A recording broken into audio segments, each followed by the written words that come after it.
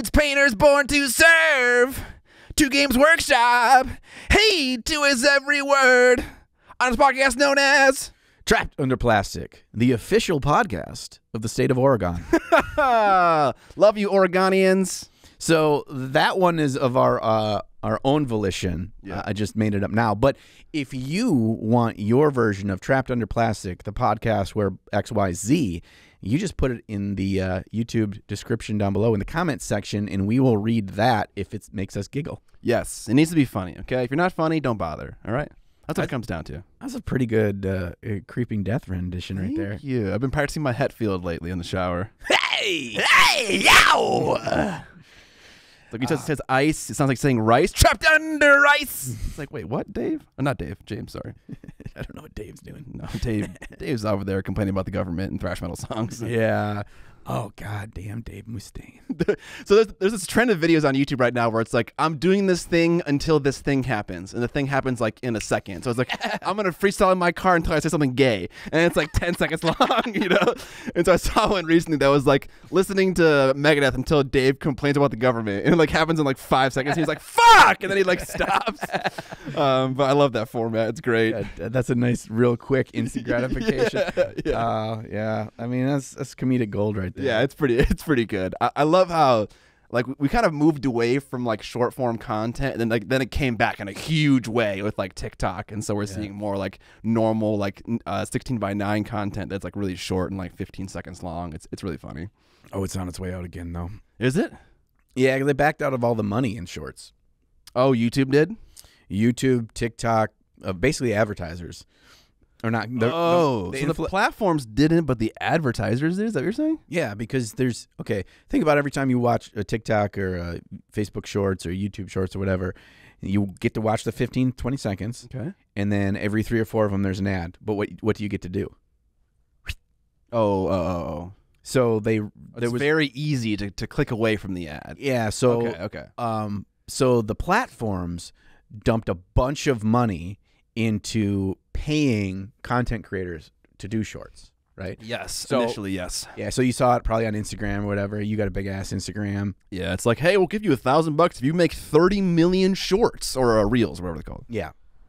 And so people were like, "Oh God, there's money there," and then that's where the influx of creators came from, right? And then all the advertisers have backed out, and now the platforms aren't doing that anymore. No more cash influx. They're backing it way off. Okay. So, damn it! I always wait too long to get into things. So I don't know if it's a death knell of it. I still think that like I hope it exists, but I hope it doesn't. I hope it goes down. Yeah, because the people that do it because it's funny and they have a funny thing or whatever, it's like you should still do that. And people that are successful with it, they'll still do it. But it's just like there's a bazillion of everybody in their fucking cut off jean shorts in their backyard, you know, slamming a Budweiser and shooting a duck or something. And you're like, what the fuck was this? Dude, the bar of quality for shorts is extremely low. Yeah. Like there are some that are hilarious and they're great, but man, there are like the things that people make content of that to me, I don't even it wouldn't even occur to me. This is like worth making a video about. I also like, I don't know how you feel about this, but I kind of like dislike the blatant asking for like followers, but I guess it doesn't matter a lot. But it's like if your whole video is just asking for people to follow you, it's like you need to do something to like kind of like be able to earn the right to ask for it in a way. I feel like if your content is all just, you know, if you like follow me, it's gonna help me out and make me really popular, and it'd be great for my small business. And it's like, dude, you need to like show me the value proposition here before you like ask for me to follow you, right? Like when they're like, so I can make more videos like this. I'm like, what? Some more videos where you just ask me to follow you? Yeah. It's a earned thing. You know, I actually watched, I can't remember what YouTube video it was that I watched recently. And they did the usual, you know, like 60% of, it was a Diablo 4 video. There's this ginger guy, like DM Diablo or whatever. I really appreciate him. He's like to the point. He's very succinct. He's very articulate, but he does it off the cuff. Mm-hmm. But he said, just kind of in the middle of his video, no happenstance to it or whatever, he's like, you know, it's like 60% of you aren't subscribed. And I understand that. I haven't earned your subscription yet. Mm-hmm. But I'm hoping that by the end of this video, I will have earned it. And it was just one sentence, boom, to the point. Yeah. And maybe it was my creator brain that really like resonated with me. I was like, that's true. Like, you need to earn someone hitting that subscribe button because they'll want to be notified of when your next thing comes because they appreciate you. And I was like, God, that's right. Yeah. You got to earn it, and you just asking for it with nothing to give you some meat and or potatoes. Yeah. What's taters? Both very important. What's taters, precious? Oh, God, It's Lord. weird. It's because like I watched a video from a creator called Blacktail Studio, who's a carpenter, and he said the exact same thing. He used those exact words that he has to earn your subscription. I'm sure it's making its rounds. Yeah. And, you know, So it's a really good way to put it. So. it is. Yeah, it is a good way to put it. And it's also like, I said something very similar, not in the video that came out today, but the one before that at the very end. I was like, I put a lot of effort into my videos. I care very deeply about the quality. Like, if you feel that's not true, then you can unsubscribe. But let's give it a shot here. Because like my numbers are similar. Like 47% of people that watch my videos are not subscribed. It's like almost half. It's crazy. I'm doing it live right now. He's doing it live, Dude, I'm going to do it live right now. I want to find out how many listeners of Trapped Under Plastic are subscribers. you guys. Watch time. I bet it's high. I bet it's 70%. 73% Oh, baby. of our viewers on YouTube are subscribers. God damn. So that's for YouTube. Way to go, Goody PV Nation. Way to go. Way to sub. Way to sub. So the 26%, 26.7% of you that aren't subscribed. Wait, this doesn't add up to 100%. So There's many small percentages with many small that are either subscribed or unsubscribed. This feels like a light switch, my friend. Oh yeah, I'm wrong. Wait, yeah, that should add up to 100%. Maybe YouTube doesn't. Binary thing. YouTube doesn't understand numbers so much. That's a bad sign for analytics. But if you're part of the 26.7% that aren't subscribed, we hope that by the end of this episode we've earned your subscription. We most likely haven't. Anyways, out of the Preamble Ramble, my Kickstarter is fulfilling, and it is fulfilling me.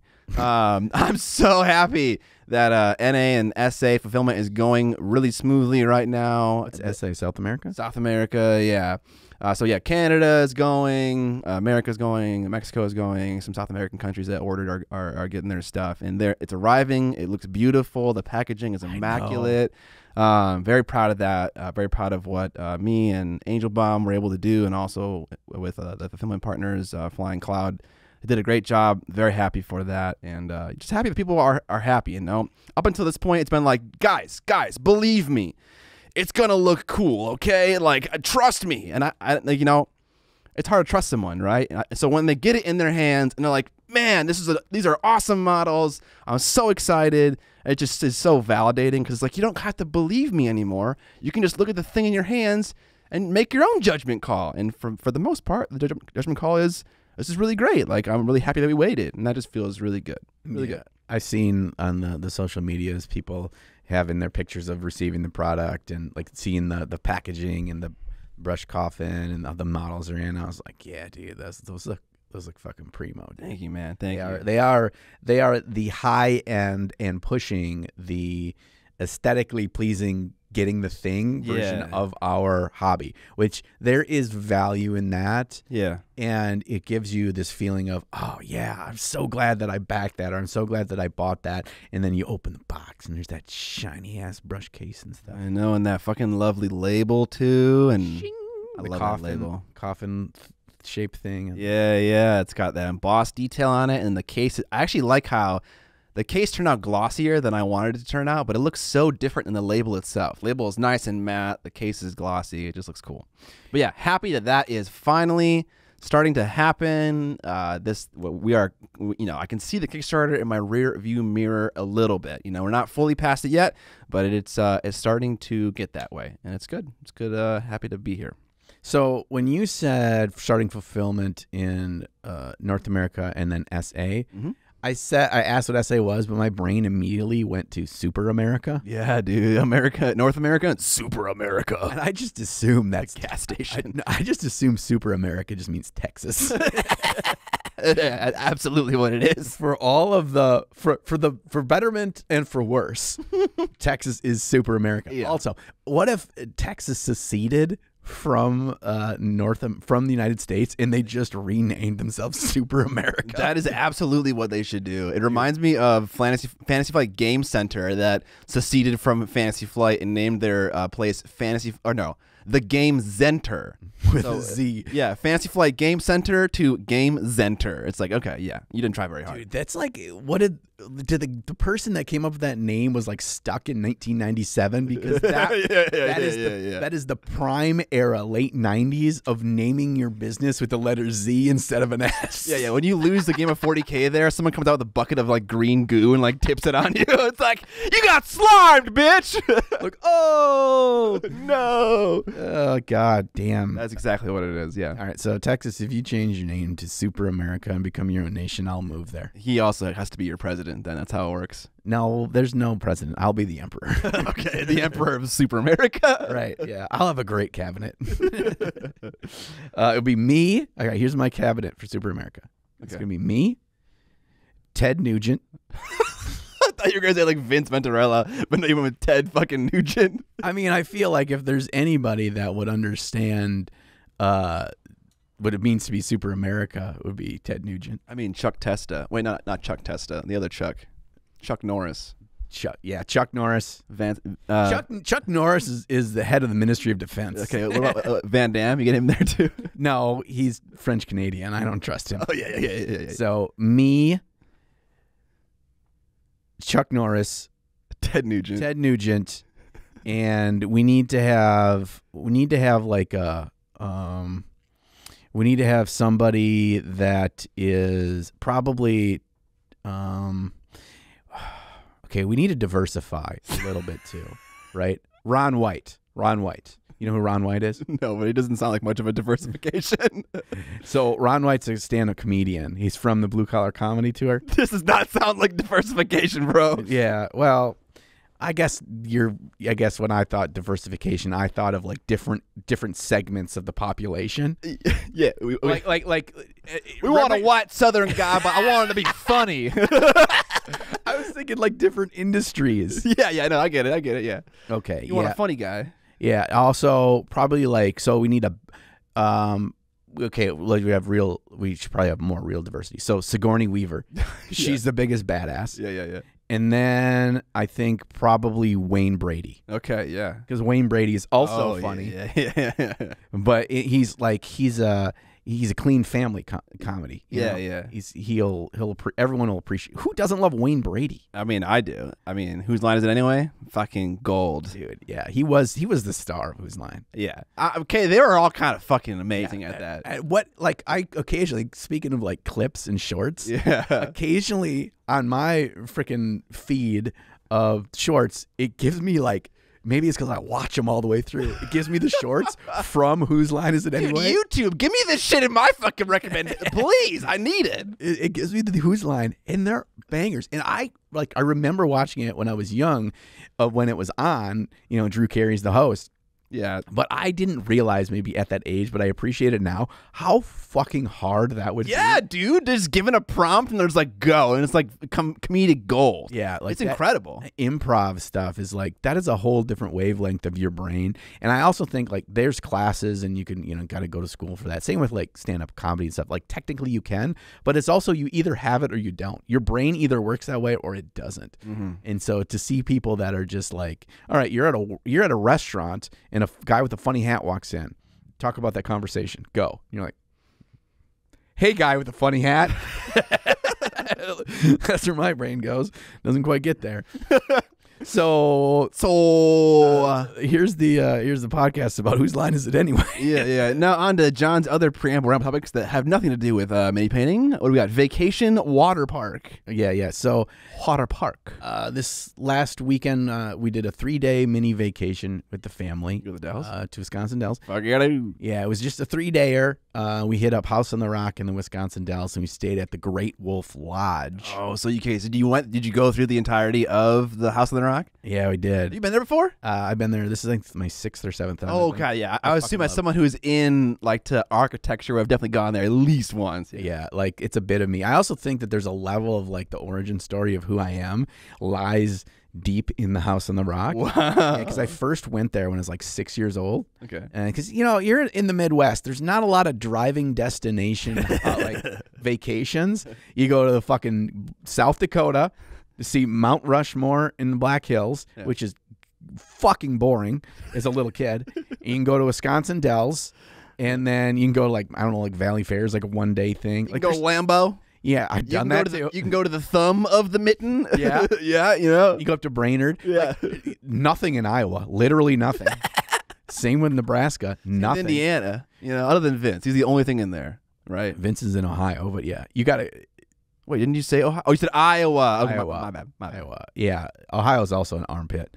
But there's not much. So when I was a little kid, I went to House on the Rock, and one, my interest like in weird, crazy architecture, but two, it's so macabre. And every time I go as an adult, I realize how fucked up that place is. Yeah, yeah. It's so like dark and sinister, and like figuring out the history of this dude that made this, like he is a fucking wacky, weird, like Yeah, he's kind of weird. like bachelor for life thing, and just like I don't know where he got his money to do all this. Like his dad was they say his dad was a real estate agent, but they don't really say a whole lot. And Okay. I think there's probably some mafia stuff with Chicago, so it's kind of close. I don't exactly know, but it's so weird and creepy, and I didn't realize how weird and creepy it was until every time I go, I re-remember it. My daughter was freaked out. She acted as we were going through that place like it was a haunted house and something was going to jump out at her all the time. Just like high anxiety. Yeah. Yes. She was like, and we'd go through like entire sections or rooms and shit where she would just like put her hand over her eyes and like hold onto my arm, and I just like walk her through like she was a blind person. Yeah. Because she just did not want to look at stuff. And it's like every room is like it's covered in carpet floor to ceiling. Yeah. These weird mechanical like music things everywhere. Yeah. Mannequins and puppets, and everybody knows mannequins, puppets, and clowns are fucking freaky. Yeah, the whole merry-go-round thing that's like just gigantic and so many different horses is like really, it kind of looks like a gateway to hell, if I'm being totally honest.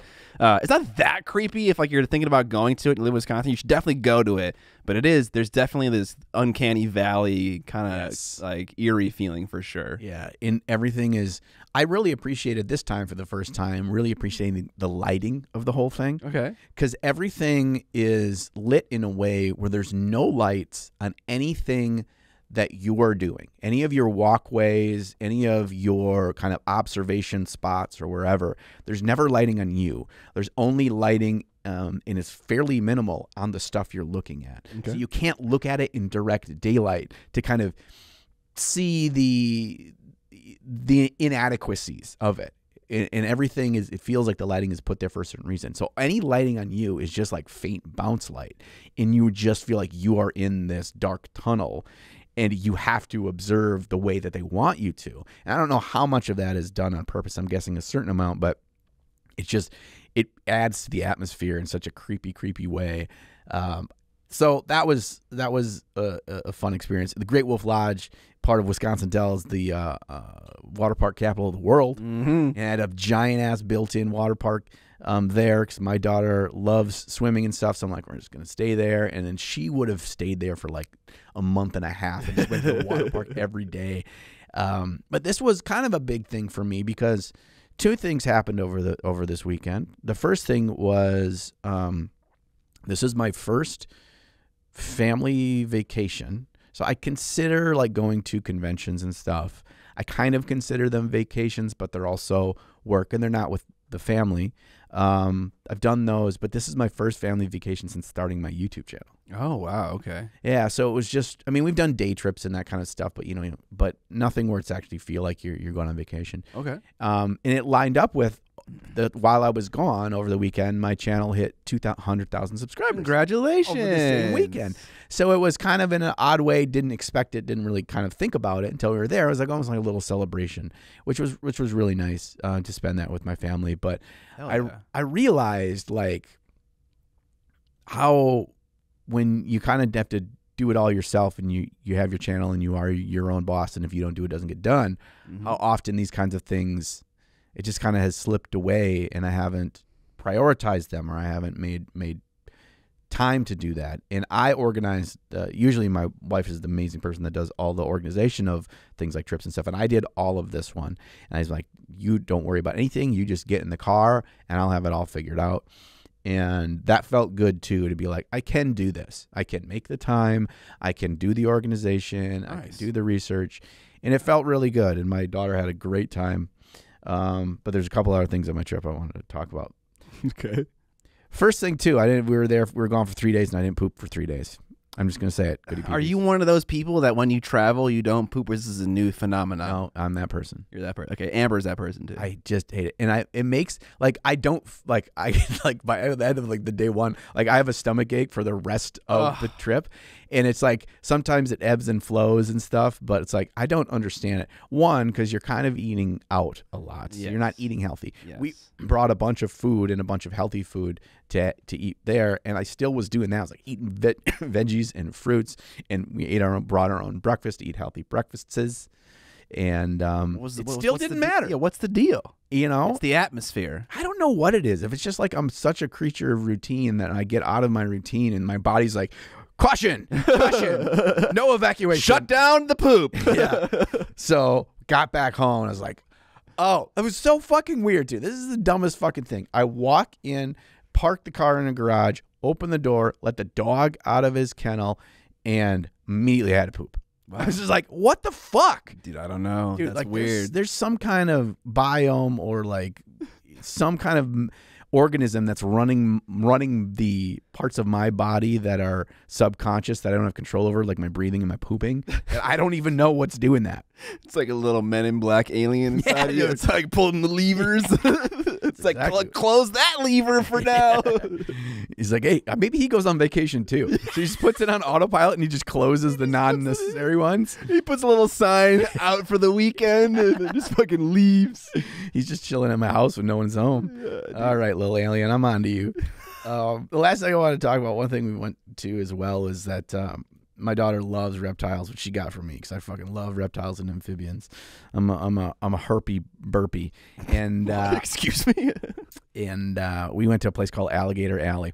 Now, I don't know if did you ever watch Tiger King?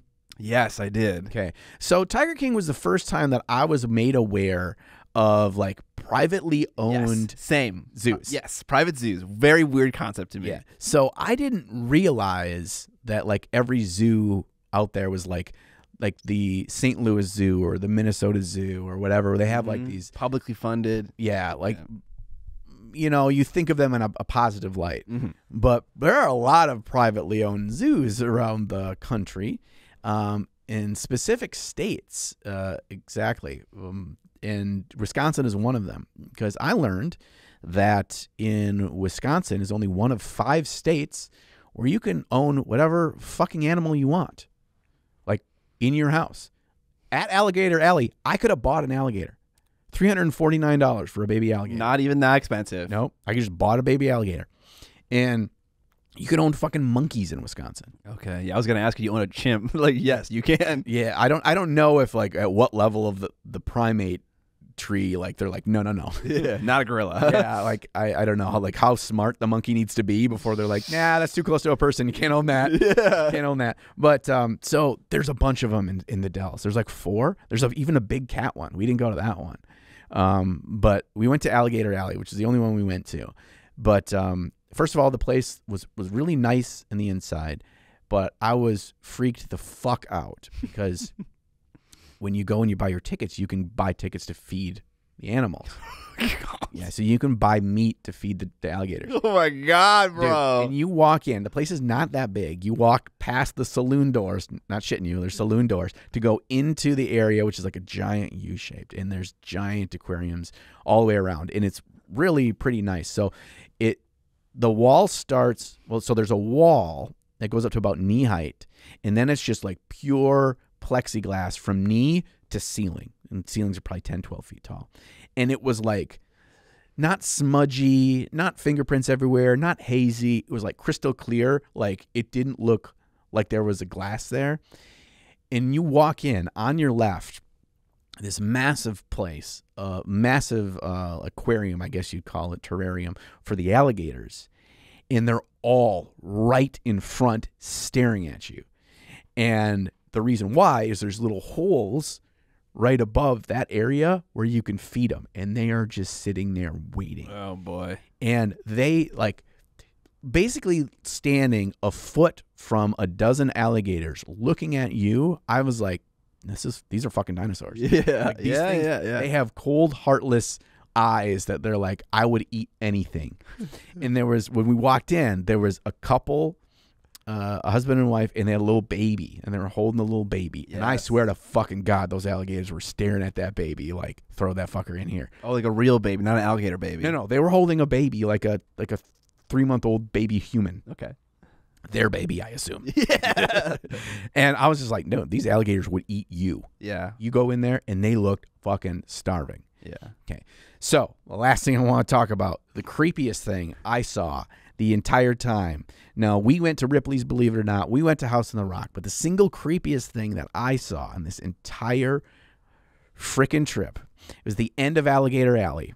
They have a section where a bunch of smaller terrariums. And they had a cane toad in there. You ever seen a cane toad before? No, I have no idea what a cane toad is. So a cane toad is an invasive species. Originates, I believe, in Australia. But they're invasive in the state of Florida, which, like most scary reptiles and amphibians, that's just where they live now, Florida. Yeah. And they look a lot like an American toad, but they get fucking massive. Okay, how big? Like basketball size big? They had a cane toad there that was the size of a fucking chihuahua. Nice. And the thing, I swear to God, that's a monster. It was this fucking big. That's a monster right there. Okay.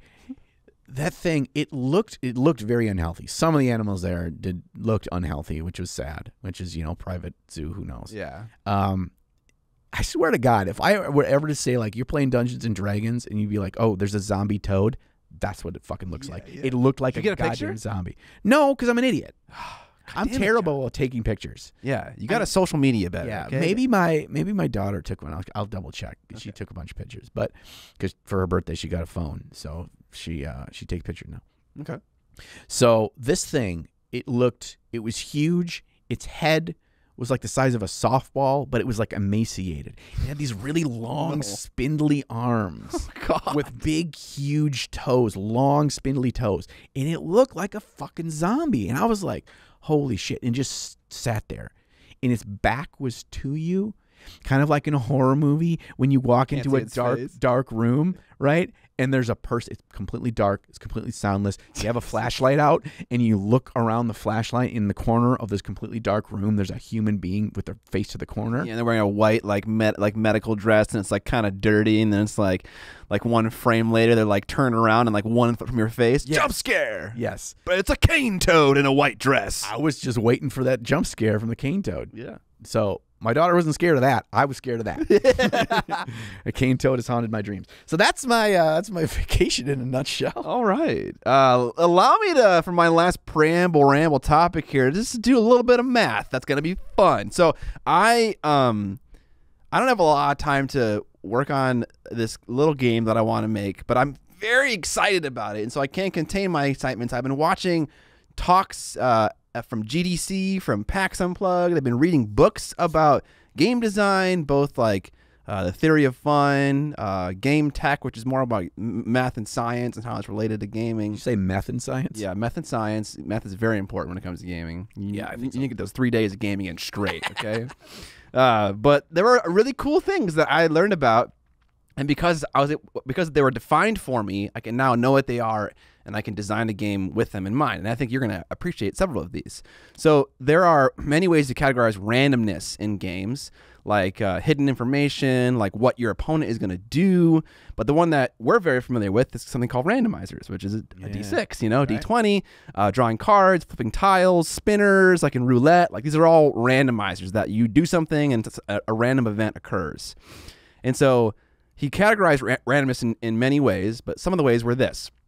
You have a system that is input randomness. This is where you are given a random set of an environment. You have to form a strategy around it. What's an example of input randomness that you're very familiar with? Magic the Gathering. Exactly. Get a hand of 5 cards, make a strategy now. And then whenever you get a new one, change the environment a little bit. Then you have another one called output randomness, where you're like, I want to do a thing, but that thing is like kind of gate kept by a randomizer. And a great example of that is any Warhammer. Exactly. I want to attack someone. I'm going to roll a d6. Whether or not that's successful, it depends on the die roll. So that's input and output randomness. And it's helpful to define these things because it's like, oh, you know, I kind of like output randomness. And it reminded me of how attacking works in Guild Ball. I have a set number of successes. I get to pick what result I want. So it's kind of like I'm given this options and I get to pick. It feels more empowering in that way. It's also typically not an all or nothing. Yes. Oh, absolutely. There's all kinds of difference in many, especially in war games that are very complicated. Yeah. There's all kinds. Like in Warcry, for instance, you draw an environment or like a scenario for the game. Now I have to deal with that scenario. So that is a version of output random or input randomness. Sorry. Yeah. And then the other way they defined randomness was by calling it white noise, brown noise, or pink noise. And this is related to the audio as well. So white noise is, I don't care what happened prior or what's going to happen in the future. What's happening right now is totally random. There is no reliance on the before or after. So an example of that is rolling a d6. Like nothing about what you rolled earlier or later affects a generic die roll. In some games, there are rules that do that, but normally, like my randomness and my luck is not going to impact my future rolls. It is always purely random. Or flipping a tile. It's like, I don't know what's going to be in that tile, but it's just random. The other version, brown noise, is highly reliant on prior states. And so, say for instance, you got a coin flip, right? You flip the coin, and if it's heads, you get +1 to your score, and if it's a tails, you get -1 to your score. So it's still totally random, but my score is only ever incrementing by 1 or 2, and it's highly reliant on the last state. So if I have 7 points, I know after this coin flip, I'm going to have either 8 or 6. Like there's no other state that's going to occur. Whereas white noise is totally random. Is brown noise, would that be like in a game of Magic where you have your deck and you know what the 60 cards are in your deck, and as you've drawn through 10 cards of your deck and you haven't drawn the card you want, there's 4 copies of that card in your deck, your prior draws, having not hit it, has increased your chance of hitting it because the deck is smaller and the same number of copies are in there? Is that considered brown noise? It could be. These are like generic terms, and that could be a version of it. Obviously, the more you draw, like the more you kind of hone in on what you know you're going to get in the future. So I would say that's like a brown noise that becomes more brown noise the later in the game you get. Yeah. It reduces the variance over the course of the game. Yeah, your drawing of your initial 7 cards is more of a white noise because there's no influence. Exactly. What's in the deck. Okay, I love this. I know, I love it too. And the last one, which I think is the most satisfying, and you'll probably agree with, pink noise.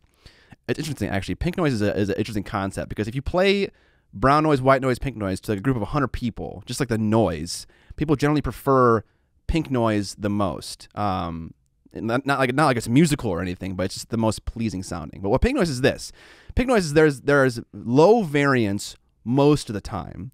But every once in a while, there is huge variance. And every once in a while, there's even bigger variance. And a great example of this is like exploding 6s on dice. Like I'm rolling d6 and whatever happens, whatever. If I roll a 6, though, something crazy happens, you know?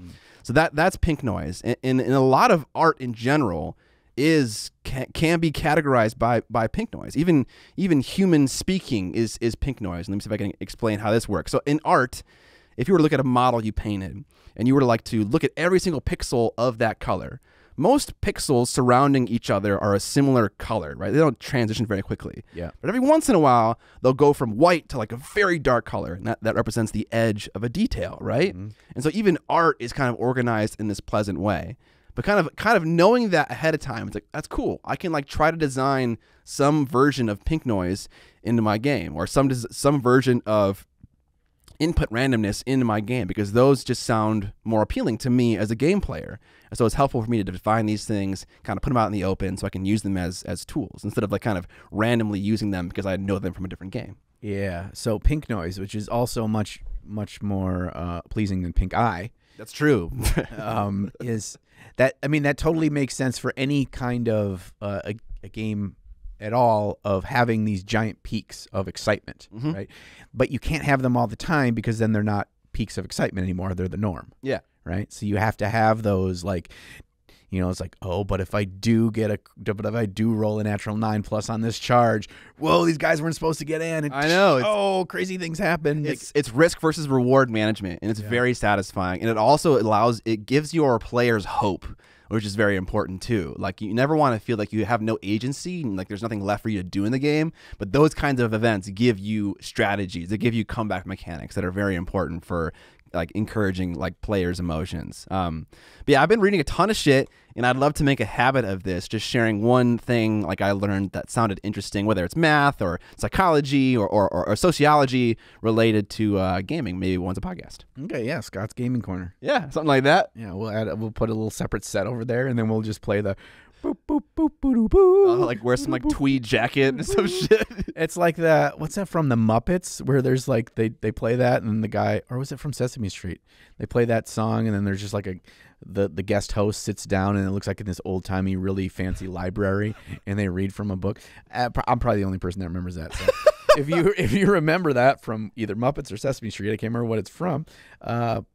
Let me know down in the comments section. But I want to credit the person who taught me that. That was from Geoff Engelstein. He has the Game Tech Corner on the podcast known as The Tower. He wrote a book called Game Tech, which are all of those segments from the previous episodes of The Tower put together in written form. And that's where I learned that. So if you want to check it out, I think he has a video on it too. His name is Geoff, Geoff, that kind of Geoff. Yikes. Engelstein. He's like a mathematician, and he loves playing games. And so together is a really interesting combo. Yes. Well, that seems like that combo transitions to a new combo, and that's a combo of things that we painted. Hey, let's do it. What'd you paint? So I painted up these little Gloomhaven minis, and I painted 5 of them in just under 4 hours. So I was like, how am I going to paint models quickly for a new board game or for a new box game that I want to get and play, and trying a new approach to it. So what I did was I primed them all black, and then I did a 2-tone contrast paint or speed paint or whatever other Vallejo one they're called as the first thing, directly over black primer. Now, obviously, those kinds of paints, contrast paints over black, don't show up really well. So the bottom half of the model I painted in like a purple, and the top half of the model I paint in like a green.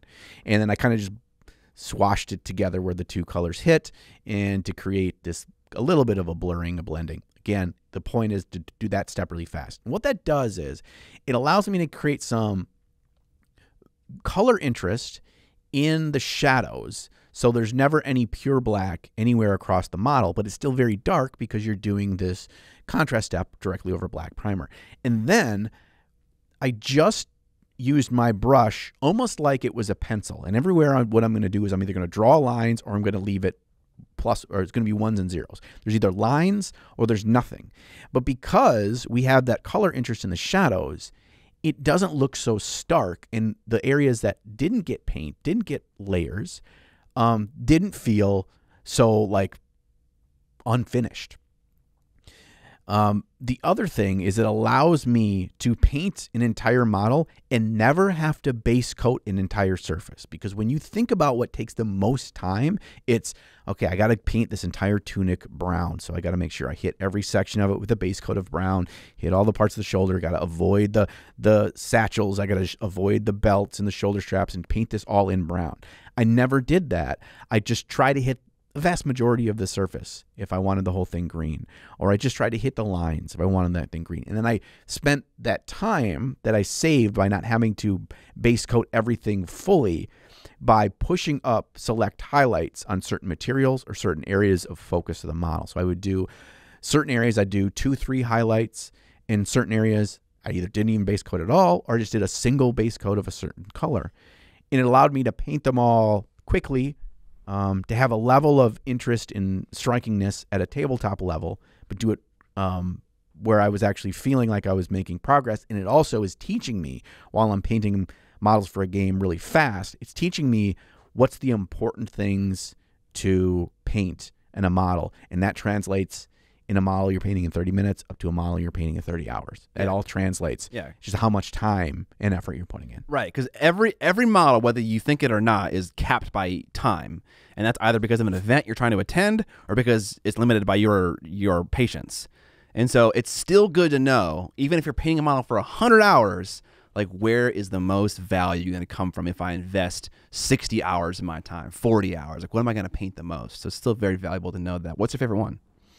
I think the knight here. The knight. My favorite is the green guy. I think he is the technique you mentioned about using a base coat that also is a layer, but you're applying opaquely. Like really worked well with that green hood. Like it made it stand out in the blue or purplish shadow.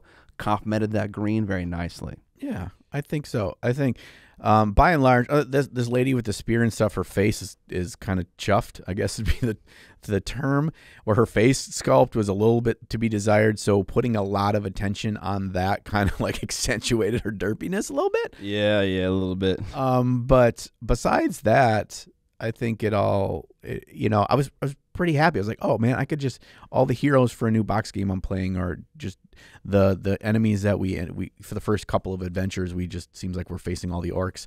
I could sit down in an afternoon, I could paint everything we'd play for the game that weekend, and then it looks like the next adventures we're going to be fighting some zombies and stuff instead. Boom, and in one evening I could knock out all those in this style. And to me, the most important thing and kind of the premise of the video was speed painting kind of by necessity is typically done in a way that sucks the fun out of the painting. And so what I wanted to do was come up with a way to paint things quickly that still attaches enough of the fun parts of painting, to me at least, that keeps those intact. Okay. So I spent 4 hours painting these, and I had fun the whole time. It was maybe not the most fun I've ever had painting miniatures, but there was a level of fun that never dropped off because I never felt like I was batch painting things to oblivion.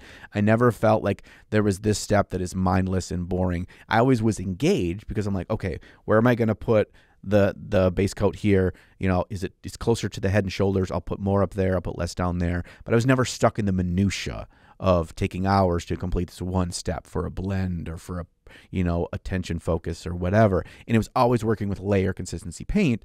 So I was always seeing the impact that I was making in real time. And that felt good. Yeah. So that was kind of the approach. And is this format refined to the level of like, I think this is the best version of painting in this style? Maybe not. Probably not. But I think it's a lot closer to a speed painting system that I enjoy, and I'm fairly happy with the output that I've probably ever done. Nice. That's awesome. Yeah, speed painting is such an enjoyable thing to do. I really look back on the time when I streamed at 5 a.m. and I had like I don't know how long of a period it was, but I was like painting models from The Others, a CMON game, and I would paint them a stream.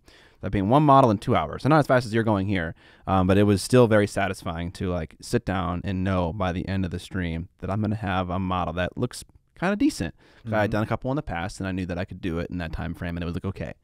And so it was a really encouraging thing, and it like really helps to occasionally, I haven't done it in a while, like mix that into the painting process. Yeah, I think there's a healthy level of switching up the amount of time or even the techniques you use or whatever in your painting, because it reminds you that there's all sorts of other things that can be successful and that you can get that the dopamine of finishing a thing in different amounts of time. So. Absolutely. The other thing that I did is not painting, and I just finished it last night. It's not 100% done with the base. Is I took all the big Tyranid models out of the new Leviathan box. Mm-hmm. There's like 3 or 4 big Tyranid models, and I was like, Star Killer. I was like, you know what, Screamer Killer. So, Screamer Killer? Okay. It's probably a dumber name than Star Killer, actually. But anyway, there's a bunch of them. And like every time GW releases these big boxes, within 6 months, there's like, you can buy that half of the box on eBay for $40, or like everyone's trying to offload the other half of the box. They kind of like, they flood the market, and something about them like loses the value, right? Like they're not as cool anymore because I remember specifically with the Death Guard stuff when that box came out, Dark Imperium, I think it was called. Oh yeah, and there was just like Death Guard everywhere, and they just like lost their luster because you'd see them all the time, and you do all these things with them, and it was just like even though the models were cool, they just seemed less cool over time. So I'm like, I'm just gonna take all of the big models in there, and I'm gonna cut them the fuck up, and I'm gonna make one massive Tyranid. Big bug. Yeah, and so I'm just like, I want to make something that doesn't look like any of these things in here to kind of show people that like you can take these cool things that you'll be able to get on the cheap later, or you just like, I don't need 4 Screamer Killers or whatever. What if I just make some big nasty thing and it end up looking like a giant ant because it had this big thorax, a big abdomen, this big head, and it's got all these legs, and it's like I put it at, you can go a lot more like I'll see if I can just show you a picture. I'll send this to Alex, but because I didn't bring it because it's massive, and 2 how big is the gesture for the video viewers? It's the base. The only base that I owned that I could fit it on, luckily I had one from Cobalt Keep, is 180. Oh god. So there's 2 pictures. There's a front view and a side view if you scroll, but it's massive, and you can work with like the terrain. Like another thing is when you kit bash something yourself, you can build in movement or pose that you can like build around the base for. So it's like, I wanted to feel like it's like crawling over this environment, and not all the legs are static, and so there's a lot of movement, and then I could have fun with. There's more work I still need to do on the base, but like create this creepy, almost like cavern environment that it's on, and it's like crawling through with stalagmites. I have no if it's stalactites or stalagmites or whatever coming off of the ground and stuff, and it's like big, massive mama a Tyranid, like so. Only thing that I'm bummed with is based on the size that I made it, I actually don't know what it would be accounts as because it's so big. You could probably use it. It's not as big as the I looked up the Forge World one. They have the Bio Titan. Yeah. And I was like, oh man, this thing's fucking big. Maybe it's big enough for a Bio Titan. A Bio Titan is 11 inches. But this isn't that much smaller, but it's a baby Biotitan. Yeah, it's just a baby. Yeah. So I kit bashed that thing and I hacked up a bunch of shit. Why are you concerned about what it counts as? Maybe so. I think you said this last time. Are you actually gonna start a Tyranid army or something? Or I don't know. Probably not. Okay. I just cut up all my Tyranids. So yeah, I still have all the little boys. Yeah. The other thing is, if I did a Tyranid army, I would kit bash so all the little boys with the guns had some kind of a bio weapon and not an actual gun, because I think that's the stupidest fucking thing. That they are the Zerg, they have a hive mind, and they're using fucking rifles. Like, I know they're bio guns and blah blah blah. Yeah, but they look like a fucking machine gun. It should be a big fucking cannon instead of an arm that's all gooey and it looks organic. Like, they don't look organic. So I'd have to like kit bash all of that, and I feel like doing that on 80 Termagants or whatever probably would kill me on the inside. That's no bueno. Yeah, no bueno indeed. Yeah, I think modern synthesist, I can't say that word, who is an Instagrammer, but originally a blog writer. I found him on Blogspot, like, I swear, like a decade ago. He has the same critique that you do in some ways, that the weapons just seem too separate from the body to be anything like biological, and so he often adds more tubes and more like sinews and flesh connecting the weapon to the main alien. Yeah, maybe that would be it. Maybe there's something I could put over the top. Just put like sprue goo over the rifle, or like maybe like some uhu glue that's like kind of slimy. That can help. Maybe combination of those things for sure. The other thing I don't get about Tyranids is some of the ones, like the big ones with forearms, they got a gun, but they also have a big sword, and I'm like, we're talking about. Sometimes it's the exact same model, also has arms with a giant like scythe arm like they're a fucking praying mantis. Why does it need to hold a sword? It's got fucking sword arms built in.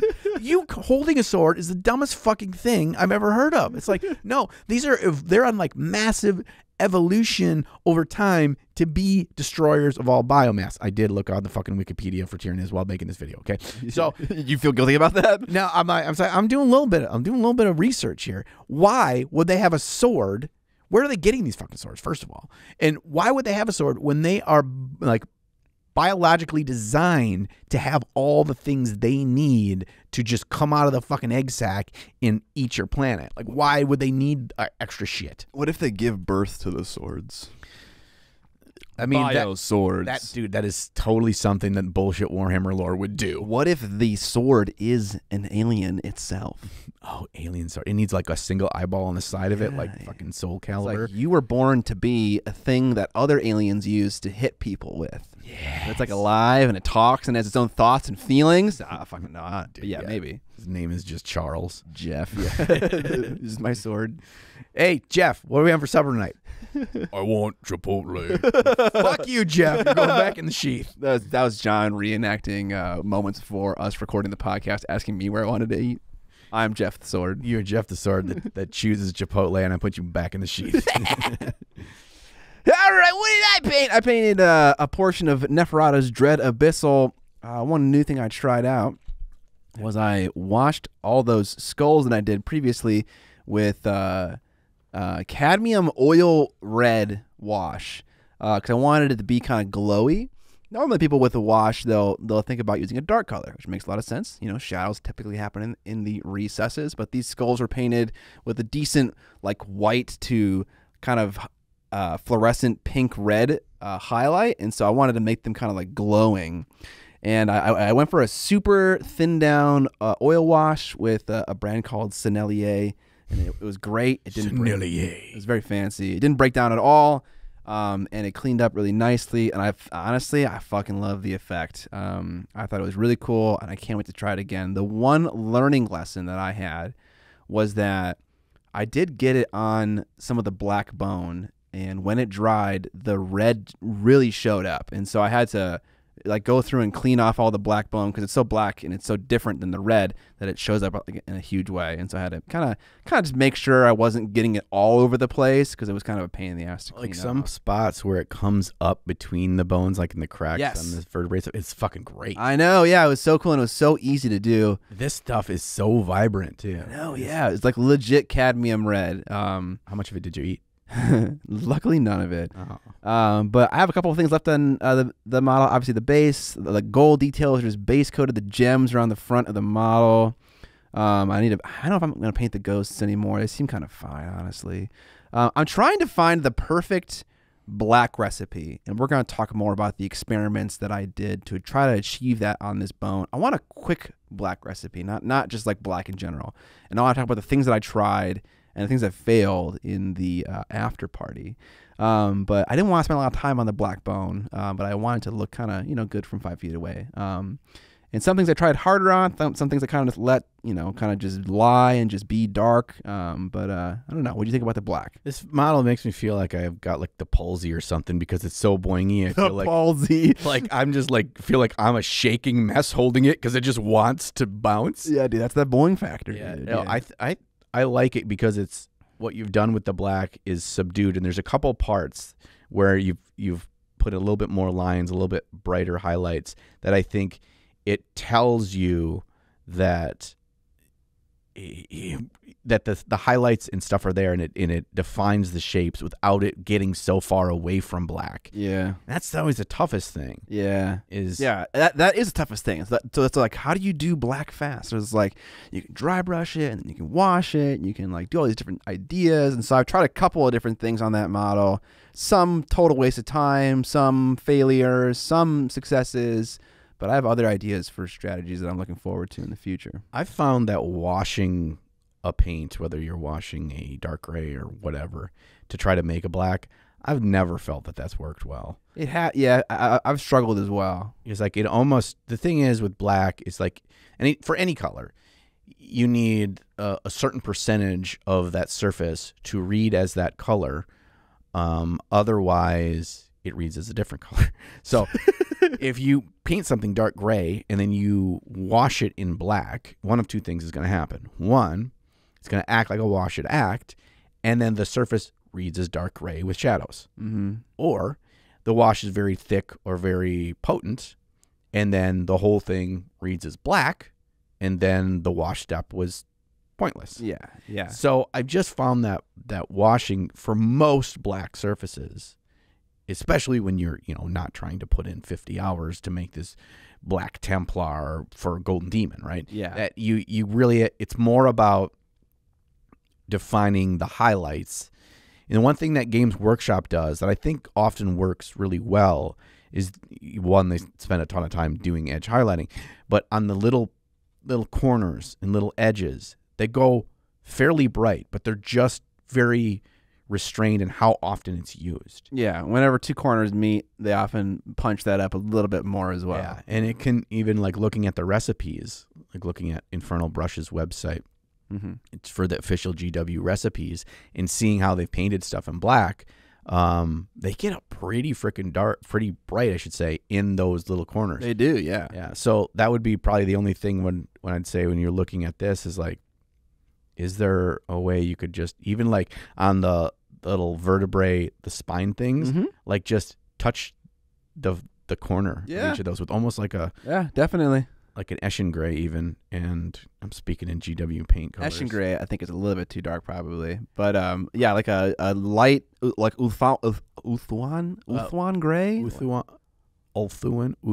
Yeah, that one. That one, yeah. That's pretty light, but like a tiny little dot. Yeah, I know what you mean. Yeah, I think that's definitely a good idea. Yeah. Hopefully, I'm gonna finish that thing on the next stream. I don't have a ton left. Just deal with the gold, deal with the throne, the little blood gems, and then the base, obviously. And then the fucking one other arm fell off last stream. I don't know why.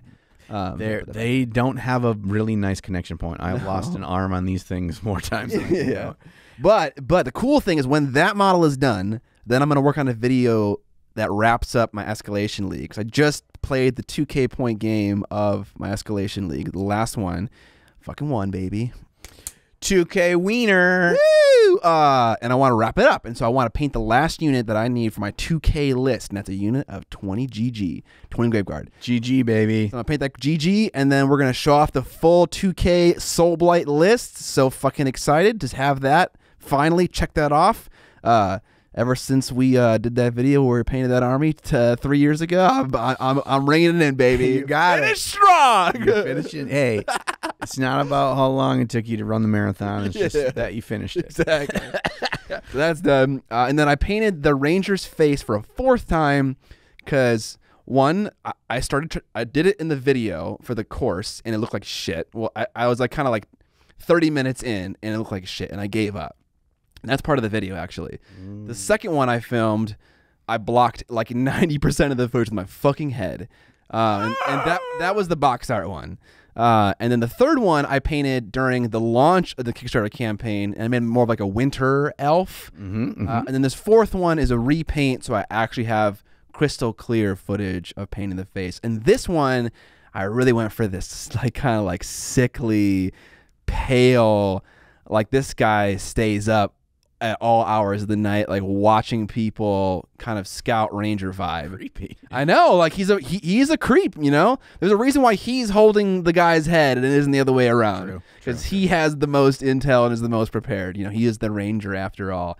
Like I said, so I went really heavy on the purple bags under his eyes. The skin is pretty anemic looking. I used sandalwood from Scale. I love sandalwood from Scale 75 for skin tones. It's a nice color. It's a nice color. It has a lot. It lacks a lot of yellow. There's very little yellow in it. It's a lot of just kind of pink color. And when you kind of highlight up with white and a little bit of Vallejo ice yellow, it gives you this kind of sickly look. And so I like definitely looks really good. Thank you. Super clean and crisp. And here's the thing that I really appreciate about this, that it looks so good and it's so hard to do, is you have dark lines on here that still feel like a human's face. It still looks like, when I look at this, that looks like what a person's face would look like. Thank you. And they're thin, and they really, really work to define all the musculature and the really good sculpt of this face. He's got kind of a lumpy face, like, which is not a critique, but there are a lot of volumes going on that model's face. And so, like you said, if you define them too harshly with too thick a line, too dark a line, that guy's face can look really bad. Right. So you need to do it with a certain degree of subtlety that I have had to learn over the course of painting that face a couple times.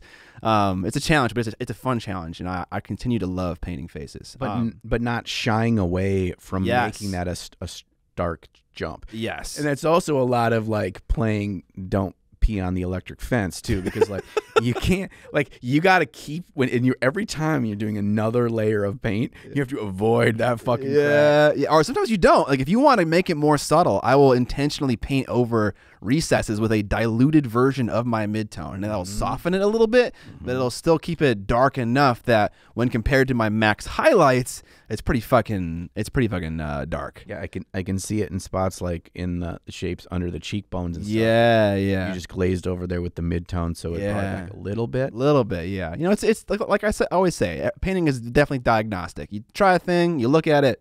If it's not, and if it's too dark, and then you try it again. If it's oh fuck, I ran over it, paint it back in.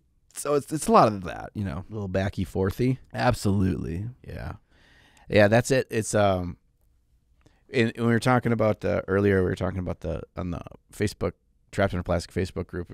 There's a post out there talking about the World of Warcraft hardcore server that Blizzard is opening, and someone made a comment on there that they're like, oh, what if we had a mini painting version of this, or of hardcore mini painting, where if you ever screw up, like you're done, like you have to stop.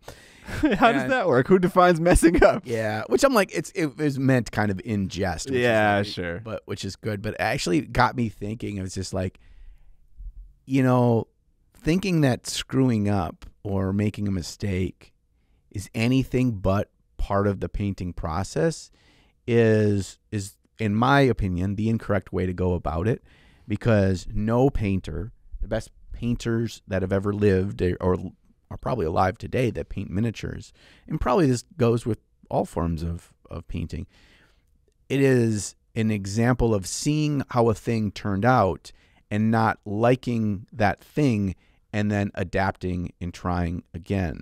And so worrying about not making mistakes is something you shouldn't give yourself the stress with. Yeah, it's counterintuitive. Yeah, they're gonna happen. It's about how do you do that exception handling? How do you solve those errors when they arrive? Yeah, and what if this mistake, in quotes, is just you applied the paint, you did the technique, you did all the things perfectly, and it just didn't work from a color perspective or from a highlight, where you decided to change something? That's not necessarily a mistake. So it's just you learning, adapting, and figuring out how you want to redo something or alter it in a way that you think will work better. And so looking at everything you do under that lens of you just analyzing and then move forward is a much healthier way than looking at things in a being hard on yourself. For sure. So, I mean, it just sucks the joy out of the hobby as well, you know? Yeah. So along with Scott's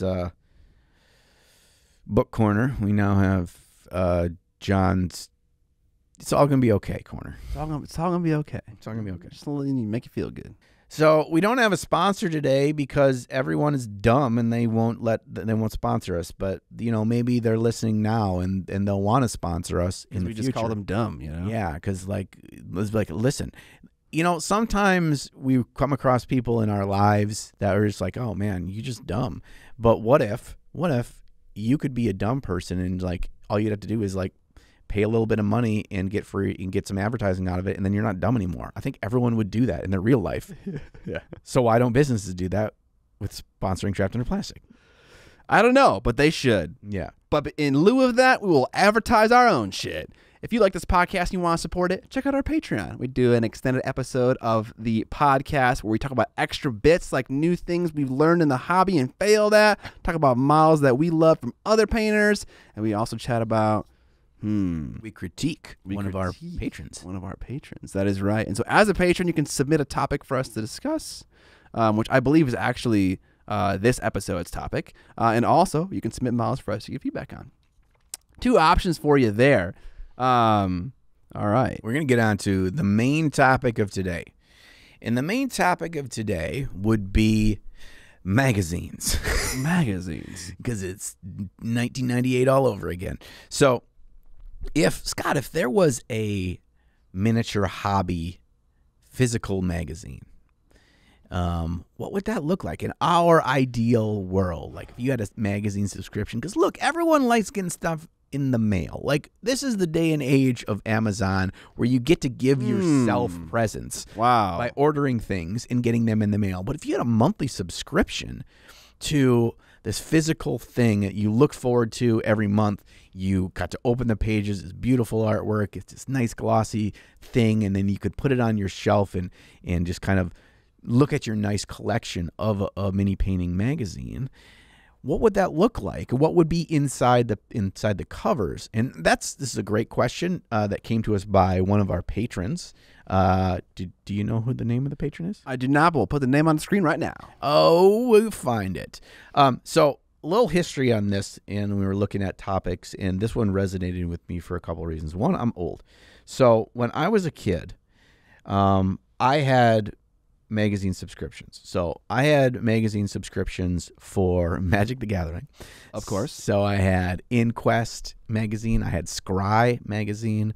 I also had, even before that, when I was even younger, probably like 6, 7, 8 years old, I got video game magazines. So I had Game Pro. They would teach you the fucking, like, the best way to get through some single player campaign, or the cheat codes for them, or shit like that. You remember buying books that would, like, talk about, like, where all the secrets were in video games? Dude, like, you had to go to the bookstore, the video game section. Yeah. Thick ass books of just like, oh, you want to beat Simon's Quest 2, do ya? So I'd look back with nostalgia very fondly of those things. I also, when I got to 12, 13 years old, I started buying Dragon Magazine and Dungeon Magazine, which were two different Dungeons and Dragons magazines. Oh, I thought Dragon Magazine was just like a picture of a bunch of dragons. Just dragons. Yeah. So Dungeon Magazine was the magazine for dungeon masters, and it focused on that side of D&D. And Dragon Magazine was a magazine kind of for everyone, whether you were a player or a DM. Okay. And so between those three genres, I have this catalog of things that I really liked in terms of content within a magazine, as well as later on when I first was going to get into miniature painting but never actually painted anything, I picked up those Conquest magazines. Yeah. So you know those. So those. Yeah, you lent that to me. Yeah. So between that, I was never a White Dwarf person. I wasn't a kid playing Warhammer, so I wasn't even aware that was a thing. So you're probably going to have to help with that side. But there were some things in the Conquest magazine that really resonated with me at the time, and then going back and looking at them now when I paint a lot, I see parts of that magazine that I really still think hold up, but could very much be improved. Yeah. So my 1,000-foot take on magazines is that I see them as a competitor, not in an aggressive way. But I think that magazines in many ways were the YouTube channels of the early 2000s and late 90s for our hobby, at the very least. Because like John said, I was huge into White Dwarf. I have a ton of editions of that. I even got into GW for a little bit, did this thing called Warhammer Visions, which was, I fucking love this idea. And it's all art-focused stuff. Like, it's not about gaming. It's not about like anything terrain related or nothing. It's just like, we're going to show you pictures of pretty models, maybe some painting guides, and that's it. And it's just like full 2-page bleeds of just beautiful miniature photography. And they did that for like one season, so a full year, so 12 magazines, one a month. And that was awesome. Cool. So I kind of see them as a way to convey hobby information, but in written format. And so I've always, I don't think they're a competitor necessarily, but I've always compared the two. And I've always been curious, and why I would love to talk about this in the podcast is what does the written format bring to the educational experience that a video format doesn't? And like, where do like magazines and books find their value compared to YouTube videos, YouTube, TikTok shorts, all that kind of shit? And so I don't necessarily know the answer to that question. I have a couple ideas. That's why I'm jazzed to chat about this, because that's kind of how I've always thought about magazines, articles, etc. Oh, I got a little bit of a hot take on this too. Okay. I from the start of me making painting videos and being inspired by people that were making miniature painting videos, you being one of the main ones, was noticing that making miniature painting focused or hobby focused videos, that could not be done in a written visual format was very appealing to me, because at the time, and even to this day, I think there are a lot of YouTube tutorials and videos and that kind of stuff, and I'll look directly down the barrel of the gun and pointing at Games Workshop official painting videos. You could have done this. Could have been an article with pictures. Yeah, how much of the process they really describe and show is so minimal. It's like, I'm going to tell you what I'm going to do in the next 30 seconds of this like footage, but you're not going to see it.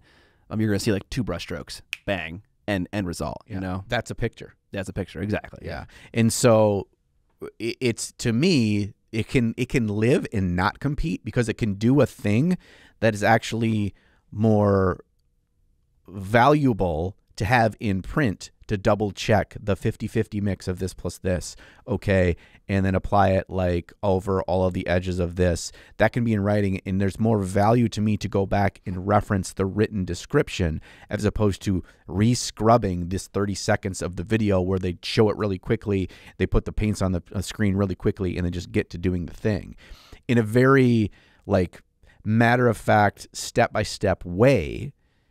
Having something with pictures and text is more valuable than in an 8-minute video where it all just runs by. Now, granted, if you want to look at that from a entertainment value, the video is more entertaining, but in actually taking away and doing in this very matter-of-fact 100% education, 0% entertainment, that's GW's painting videos, that I think a printed physical medium is as good or better.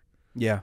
So you can, if you had a magazine where it was let's say a monthly magazine, and in every magazine there was one really nice painting tutorial in PDF style, right? Where nice big pictures, maybe like or just like 3 smaller ones of showing the like different brush strokes and examples of like, here's how you're pulling your brush into the corners, and here's how you're holding your brush to hit the edge, what the angle of the brush is, and you can get the nice camera angles of just exactly how you're wanting to show it, and going through step by step of here's the color mixes, here's how it looked after each of these steps, so you can compare as you're doing yours, and having this nice 6-8 page spread of here's you finishing an entire XYZ model, right?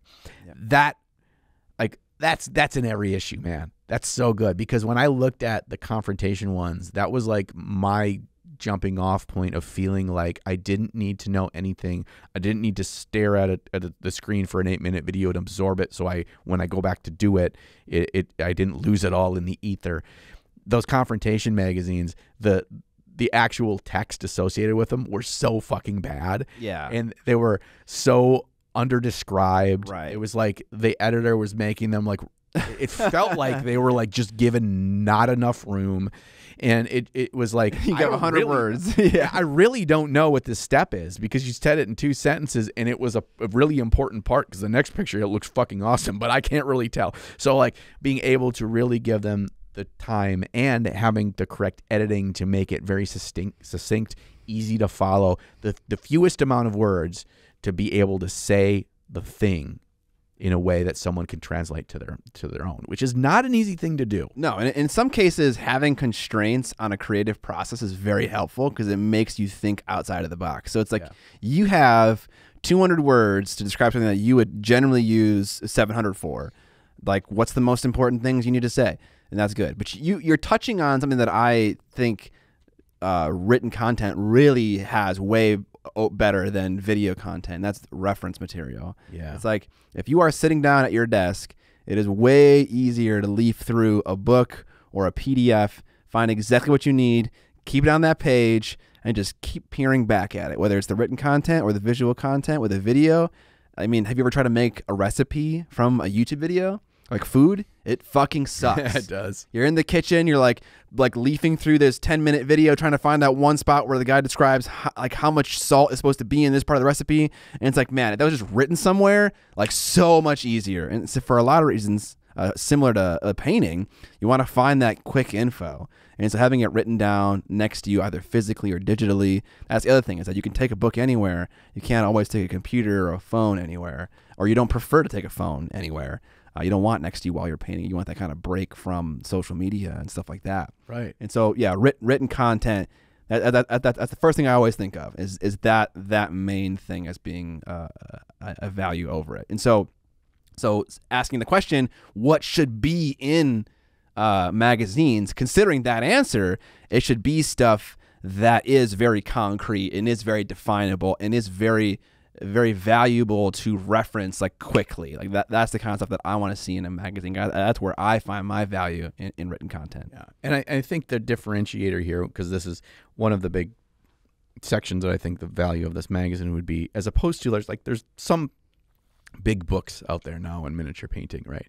So different people have come out with books, and like AK Interactive comes out with books, and there's some other companies that come out with books. They're like big tomes of miniature painting and everything. And those do a lot of those things, maybe to better or worse extents of the execution of them. But they're also a massive commitment in an undertaking of opening the cover of that book. If you had a magazine, I just knew there's step-by-step of one mini in here, and also in each issue there is one quick tip step-by-step of like, this is not painting a whole model. Here's how you make good-looking leather, and in 2 pages or whatever. And so it's digestible, right? It is not an entire 400-page cookbook. It is one really awesome recipe that's within the pages that we think you should try, with some beautiful pictures of it. And, on any cool autumn morning, that you're going to want to start making your potato soup. Here's the best cheesy potato soup. I'm like, fuck yes, I want this. But if I had 400 pages I'm leafing through, I didn't even know I want potato soup. It's buried in there somewhere. Yeah. But dude, who doesn't want cheesy potato soup on a fucking autumn day? That is, bro, everybody does. That's a bit of me right there. God damn, a little bit of bacon in there too. A little bit of chive. Cream based, nice black pepper hit. Oh. God damn, let's get some soup for lunch. Yeah, so that is another thing that you just touched on that I think is a value of written content. And I'm going to try to describe a topic here that is a little bit in the sky. But so when you are making a miniature painting video, you know what you're doing with your hands, you're filming it, you sit down to edit it, what you're trying to say, but sometimes it's really challenging to convey what you're trying to say, because miniature painting really progresses in these slow micro transitions, right? Yes. And so it's like I'm going to tell you what I'm attempting to do, and I'm going to show you it, and I don't always accomplish that perfectly. So with written content, they really care about the end step, and so the content is always formatted around that. And so like beginning and end is like a huge consideration they have when writing that content, when formatting it. And so I think written content, one of the things I'm always looking for is like, here's where we are, here's where we want to get, just like side by side, like right there, and then maybe some kind of like transitionary step in between, so you can kind of see what it looks like in progress. But like they really care about that before and after, like that really satisfying Reddit post. It's like, here's where I had this shitty toy and now it's beautifully painted, but like on like an individual step basis, right? And so that's very helpful, I think, for education's purpose, because you're like, I know what the end goal is supposed to look like, and so I can shoot for that. I always struggle when I'm making my videos to just be like very clear, like, this is my goal, this is what it looks like. Like sometimes the lighting is off, the angle of the model is bad, like the camera is too low to the ground, it's not high up enough. Like the background color is bad, the foreground color is bad, so it's like obscuring some detail you want. Like, because that content is static and photography based, like that is a thing they care about and think about a lot. And so they always kind of nail the, like, this is what you're shooting for kind of vibe. Yeah. Does that make sense? You have a lot more control over the variables to get the thing just the way you want it. Yeah. When you're doing stills. And you can tell by looking through that viewfinder, because you're not then just saying, well, now we're doing it live. Now you're recording. Right. Now you're painting that cloak. And if you fucked it up, whether by getting your head in the shot or by, not the angle of the camera or whatever, at some point of the blending in the cloth, it's not exactly right. You still kind of got to use it. But when you're able to stop and show those stills, you can make sure every variable is right before you click to take a picture. And there's a lot of value in that.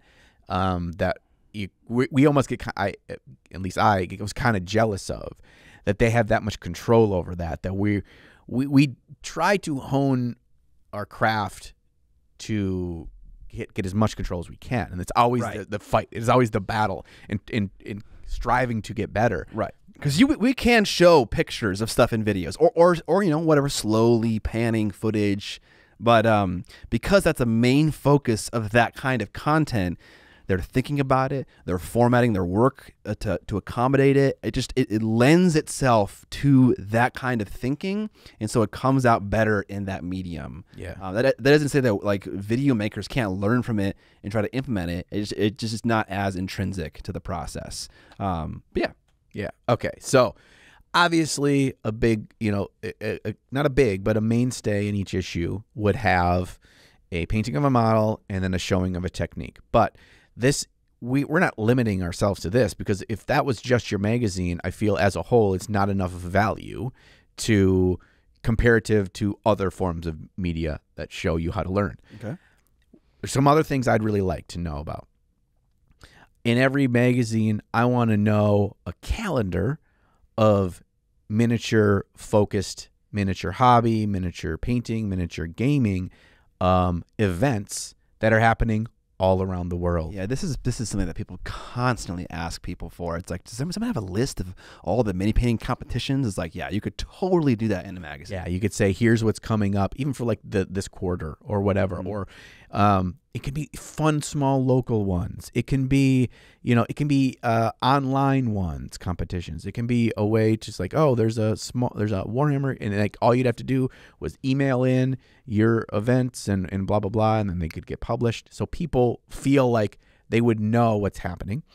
And in conjunction with that, a big part, and it's always a struggle, and Mr. Lee's Minis is probably the closest we'd have to it, but like, what if there was a new products or new minis coming out this month or this month plus next month or whatever that are being released? And so you'd show nice pictures of these new minis by Chimera or Big Child or whomever, or this upcoming Kickstarter. Here's some whatever. So you get to see. You always feel like if there's a new thing coming out, could be a new game that has minis in it, could be a new product line, it could be new paintbrush line, could be new minis themselves, could be weird new tchotchkes or whatever, that this section every month in the magazine, I feel like I have this one thing that I flip through every month. I feel like I'm in the know.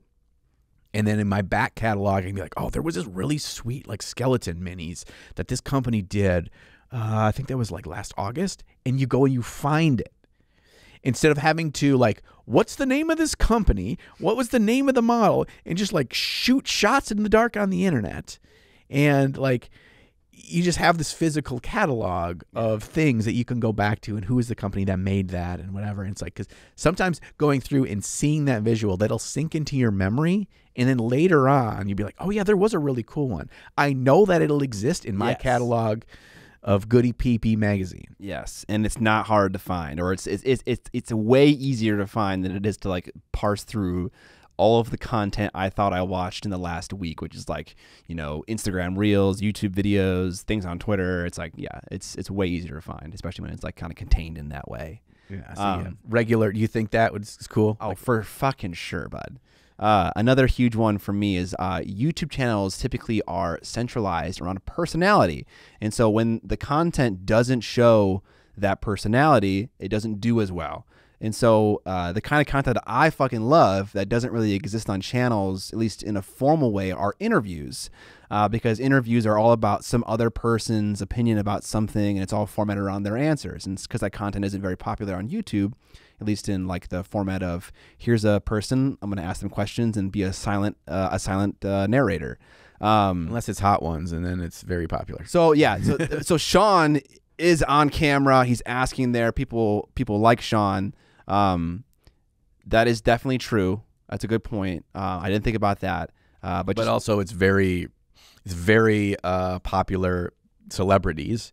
That's true. That definitely contributes. But some kind of it's a fun twist. Yeah. But like magazines, as compared to YouTube channels, they're not centralized around any one person. Like they're we can do whatever we fucking want. Like you are here, you bought the subscription to this magazine just because you like the hobby. It's not because you're associated with John, you like who he is, you think he has funny jokes. A magazine is always a collection of a bunch of disparate writers where the focus is the topic, right? Yeah. And so that format allows for other types of content where it's just like an interview of a single person, say of an indie company or whatever, like the person who's looking into Siocast or whatever, or implementing it in their business.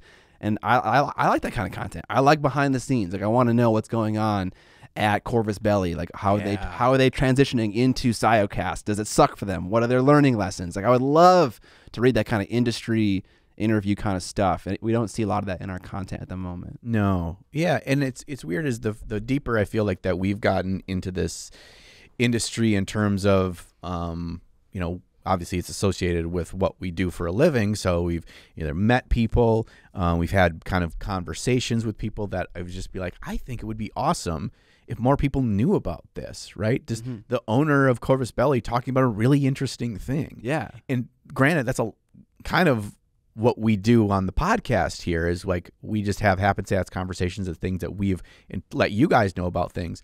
But it would be nice if it would be more in a way where it's just like whether it's Roman the Pot breaking down like what his inspiration was for making these framed dioramas and how he kind of goes about it, and not a step-by-step how to complete it way, but like getting to know an interesting story related to our hobby, whether it be a company, whether it be an individual, whether it be an artist, whether it be a brand new painter, just these little kind of real life pieces and it helps feel like these companies that are not very big in the grand scheme of things to gain more of a connection or have their personality be shown. And also this magazine isn't sponsored by, is sponsored by Army Painter, and so you feel like it's the Army Painter magazine. I'm just using them, no shade against Army Painter. That like there's a twist to it, right?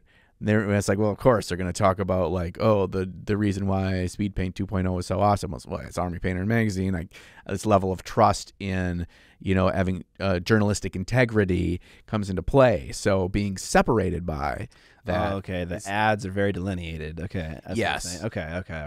Yeah. I also think in relation to that, I also would love like op-ed pieces. What's that? I don't know what that is. So that would be like an editorial, you writing into a magazine where you could say like, is anyone else, what's the deal? What's the deal with these paints? Like, is anyone else feeling like no one makes good real skin tone colors that are actually a nice range of a wide variety of skin tones in the world? What's the deal? Like people can write in really interesting things, their take on something, their opinion. Op-ed is opinion editorial. And this is a person who is a writer, or it's just some random reader? Give me random reader. Okay. You still got to meet the bar of like, of course, of everything. But like, it would be interesting if there was like one or they're typically not super long, but just like breaking down of like, hey, to feel like if I read someone's frustrations with this part or their really excitement of interesting story of them getting back in the hobby and what really resonated with them in 500 words, like sometimes that's just kind of really fun and rewarding too, right? Or someone's recap of a Warhammer Age of Sigmar tournament they went to and had this amazing experience with meeting a new person and that kind of thing. That would be, and that happens already in articles now, but like a breakdown of like a tournament and like what factions performed well and some kind of like article on like like the current state of the meta and balance. That's definitely things that happens now in videos, but like I would love to see all those charts and graphs like in written content and stuff like that. Like that'd be so cool. You can certainly even have that in there in a way that is succinct and really like crisply defined that it's kind of at a glance stuff, because I think there's so many people, and I think the medium of going through that stuff with up-to-date articles and great YouTube breakdown and stuff does a really good job of that. But having it's the temperature check, right? And so there's like a page of temperature check of a couple of different games. It's like, boom, here's a graph on this. Here's what the graph was compared to over the last 12 months or blah, blah, blah. Here's some bullet points of notes of what had changed, what new army came out, what new book came out, what can you assess from this? And, here's a little bit on like the shooting meta is continuing to strive and blah, blah, blah, like a breakdown of that, but not a deep dive.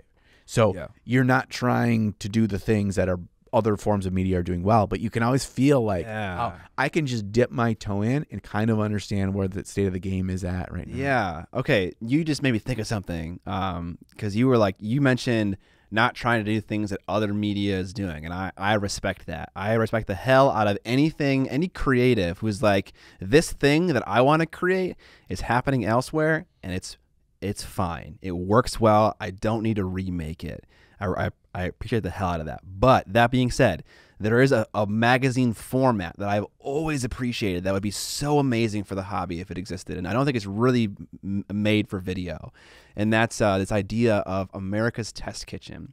So when they make a recipe, they send the recipe to a list of chosen readers to test the recipe. And they're like, how easy was this for you to do as a home cook? Like, were there ingredients that were hard to find in your grocery stores? Were there steps that were difficult to understand? And they get viewer feedback, and they hone the recipe to make it actually executable for a person at home, but also still be like a solid fucking recipe. Like America's Test Kitchen has amazing recipes, and like the reasons why they do things and explain it is fantastic. But that's a different thing. But what if you had like a paint recipe that you did the same thing with? It's like, here's a recipe for this thing. We're finding it, was these steps easy? Were they clear? Was finding the paints easy enough? Like, you could have like a list of readers that gave you nice feedback. Yeah. Did you have the tools? Do you feel like you can execute? Were the ways that it was described, did you feel confident, and did it see enough? Like that'd be so valuable. Like no one has the time on YouTube with our turnarounds to really like sit down and do that. Like that would like add on a month, 2 months to like the production of a video just to do that. So totally not worth it. But like for a magazine where like you can plan out like editions like throughout the whole year and just send things to people. It's like, okay, like painting this Space Marine is going to appear in this edition. I don't care exactly when the painting happens. It can happen like early in the year and come out midway through the year. It doesn't matter. But that would be such a cool article to read, just knowing someone's doing that work. Yeah. And then you feel like, this is actually the third iteration of this Black Templar armor that we've asked people to do. Yeah. After your feedback, we feel like this one, we finally got there. And like your readers feel a part of that community, that they help give their feedback. And then by them being involved, they got the best version, or the most reiterated version with multiple people's feedback, because that's a big thing when we're explaining in a video of how to do a thing or how you choose to approach painting this style, this color, this whatever. It's through a bunch of that trial and error and iteration from our own experience, right? And other things we've absorbed from watching others, from learning from others, from watching other people's videos. Like we're not devoid of information intake, but it's always under the lens of how our own brain works and how our own brain learns. And so when you can get others' perspective, you can make something more widely consumable and effective in that way. And like you said, we simply can't do that. There's just the communication lines and length of time for those things just aren't possible. But in this other medium, it could be. Yeah. Another thing that I think would be really valuable. One, I always liked this. I remember back when I was a kid, Game Pro magazine and video game magazine, which the biggest thing I really loved was like reading the reviews, right? This was back before there was actually had websites that did reviews. And so you really looked forward to games you hadn't heard of getting good reviews and that kind of thing. But one thing I really remember in those magazines, a lot of them had them at the time, were fan art. So people would draw a picture of like Samus from Metroid, and these usually kids, and they'd show them. And they show these pictures that were submitted. So it'd be really cool at like the back of every episode, it would be user submitted minis. And so, we'd get 200 submitted in a month. And I say we, not like we're making this magazine. But you'd get 200 submitted and you'd have like 10 showcased, and it'd be just like sweet mini pictures and of varieties of skill levels too. And they can be like, oh, you also have their Instagram handle, or you could have like their name and like maybe a little quote of, Billy's 12, this is his first Space Marine, like just one little thing under those. And I just think that would be valuable, and I'd smile every time I'd look through those. Yes, we have Instagram. Yes, we can go through things, but also those sites often very much limit based on the algorithm for your preferences of what some third-party company wants you to see. It's really refreshing to be just like, oh, I would have never known this kid existed, and I would never seen his stuff. And well, now I got an Instagram for this guy's awesome-looking zombie he painted, and now maybe I can follow him. Like, I just think that viewer connection of wiping clean the internet, like, search history of everything that you've done and tainted what you're allowed to see feels like honestly being retro, like vinyl. Like there's so many things that are coming back around that are now popular, that are people pushing away from the electronic cord attached to you is kind of refreshing. And maybe magazine is it is and it isn't, because at the same time, like, people are really getting into shorts content. Maybe you don't. Maybe you say it's going away, but I don't think it really is. And to me, that's a frustrating example of people's attention spans shortening. And so it's like, yeah, people are getting into vinyl. Like, it's kind of crazy how much vinyl is at Target. It's like, why? What is going on here? But at the same time, it's like they watch content that's like 30 seconds long, because that's kind of like what's on the rise and popular. So I kind of see both sides of the coin here. I don't know how to feel about that. I don't think it's like people are degrading with the short form content. I think that We're is becoming subhumans. Yeah, I think that's finding a wavelength on the way human brain works and feels as instant gratification, not dissimilar to the way that gambling makes you feel good, or like eating something that's extremely unhealthy but just gives you good chemicals in your brain. Like, that is exactly what the short form content is. It is constantly giving you satisfaction and moving on, and then hitting the next satisfaction and hitting the next satisfaction. There's a lot of fucking biochemistry shenanigans. This is the corner we need with you. Yeah. Okay. You love talking about Cro-Magnon, man, and fucking, I always forget the word. What's the word for like the history of humans and stuff like that? What is that called? Anthropology. Yeah. So okay, every episode we get an anthropology corner with John. This is definitely it. So I stand behind it. I'm not saying we're gonna make a magazine, but every time we do one of these things, or we're gonna do a thing, I'm always like, we're making a fucking game. I think it'd be cool. I've learned a lesson about myself, and that is that whenever I want to try something new, it's like, we're gonna do this for this amount of time, and if it works out, then we'll keep doing it. If it doesn't, we won't. And so if I wanted to make a magazine, I bet we're going to do 3 editions. They're going to come out and then we're going to have a 6-month break, and we're going to assess, was that worth it? If it wasn't, we're not going to do it again.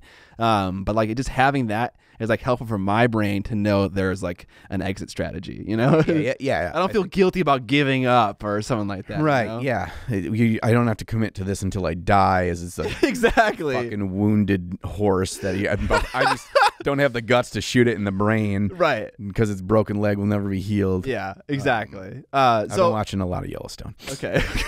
I have not. So another thing that I think suits itself to magazines that does relate to like this like dopamine hit of like cool things is, okay, maybe magazines aren't good at showing the exact process because it's a still image, it's not a video. So lean into that. And also lean into the fact that you have 10, 15, whatever, I don't know how many contributors there are in a magazine, but there are more writers than just one YouTuber with that person's time in a video.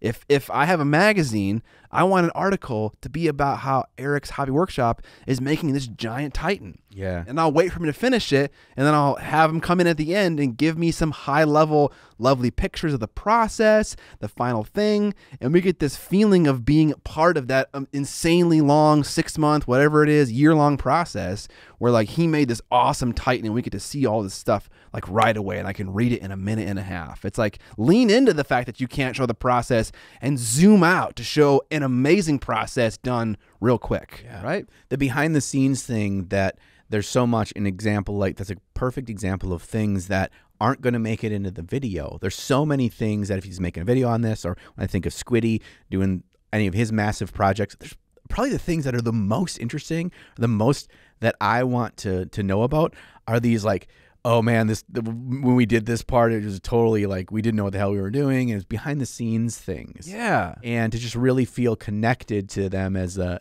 person, as opposed to the polished version of the final product that is in and of itself very awesome, very worthwhile watching. Absolutely, yeah. But there's this also like, I also feel like I almost have this something about reading a thing feels like I'm more connected of a behind the scenes. You're hearing it in the person's voice, right? Yeah. 100%, yeah. And I feel the exact same way. But like, I would love to read an article on the Mantic diorama that was a 4-page spread, like with maybe even more, because there's a lot of pictures and there'd be less space to write. But like, it would be so cool to see that just condensed. It's that kind of like that. I don't know. It's this weird feeling where it's like I get to watch someone make a hut out of dirt and water in 15 minutes, but I know it took 3 months or like whatever it is. You know, it's that, but in written form, and they can really do that well because that's what it lends itself to. Yeah.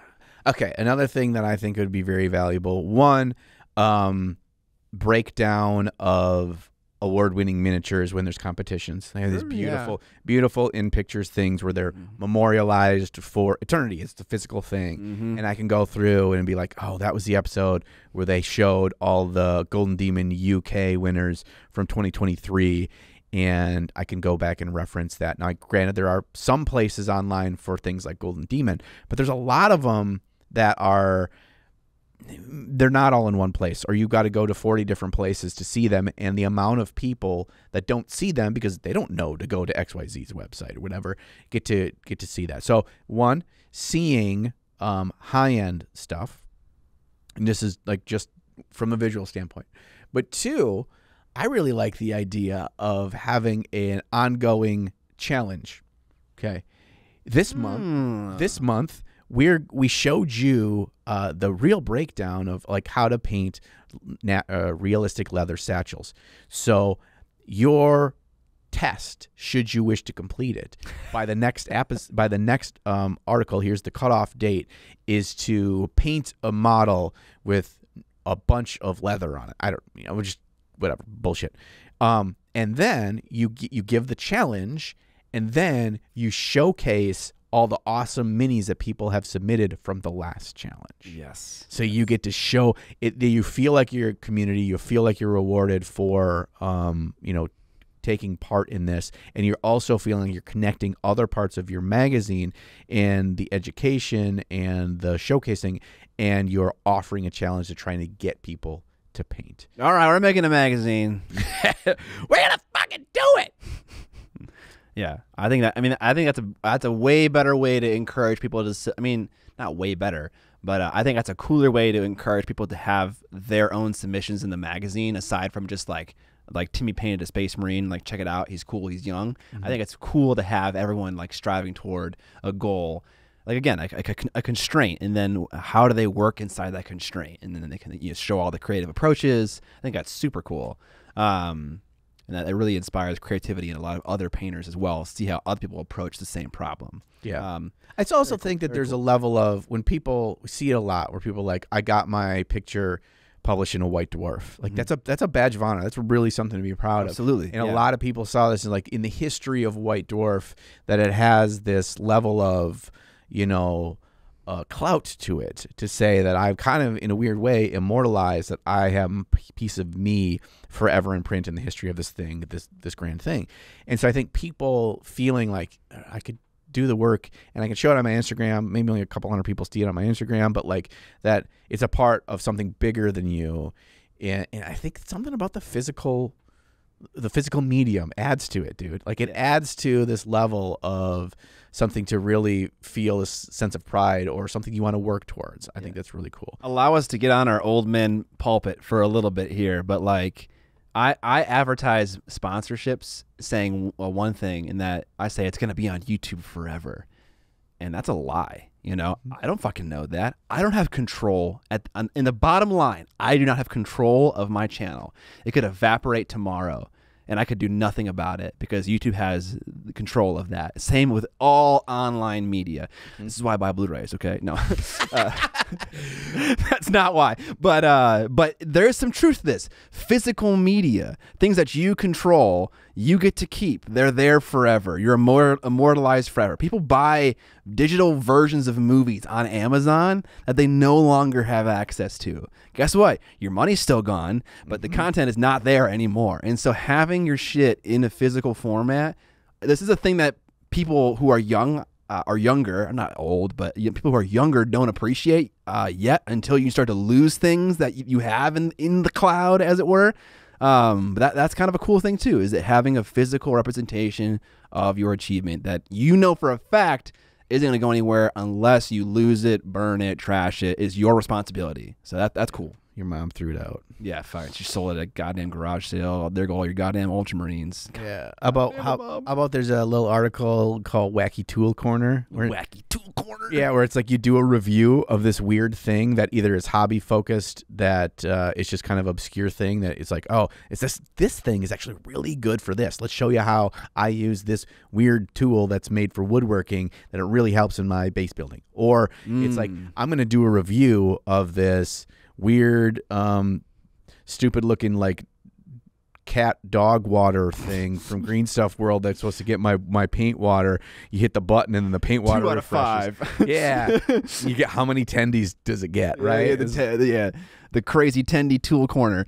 Again, the more I think about it, the fact that there is no main personality and you can have anyone write about anything, and that's your expectation as a reader going into this content, that just enables so much. You can do whatever the fuck you want as long as it's under this masthead of the hobby and it's interesting, right? It needs to be both things, kind of. You can do a lot of stuff with that kind of idea, like just like that. So it's very cool. Yeah, I think you want enough mainstays that people have this level of expectation of here's what the thing is, and I know that 75% of it will be consistent. It will evolve over time, but it's like I know that these mastheads will always be there, but there's always gonna be something interesting or different or new, and that other 25% that may appeal to me, may not, but I just always have the option to learn about something a little bit, and do I want to rabbit hole it further on my own? Yes. And I think that's a big thing with magazines too, is like this is not supposed to be like fighting with your ability to get whatever the fuck you want on the internet. It's about curating a physical thing that if you're buying this, we know you're a nerd in the hobby and we think you're really going to find this is interesting. And then you can go off in the vast sea and decide if you want to dig in more or not. And just live with it on its own. I also like say like, well, why don't this kind of magazine exist? Well, White Dwarf exists. I don't think White Dwarf actually makes any money.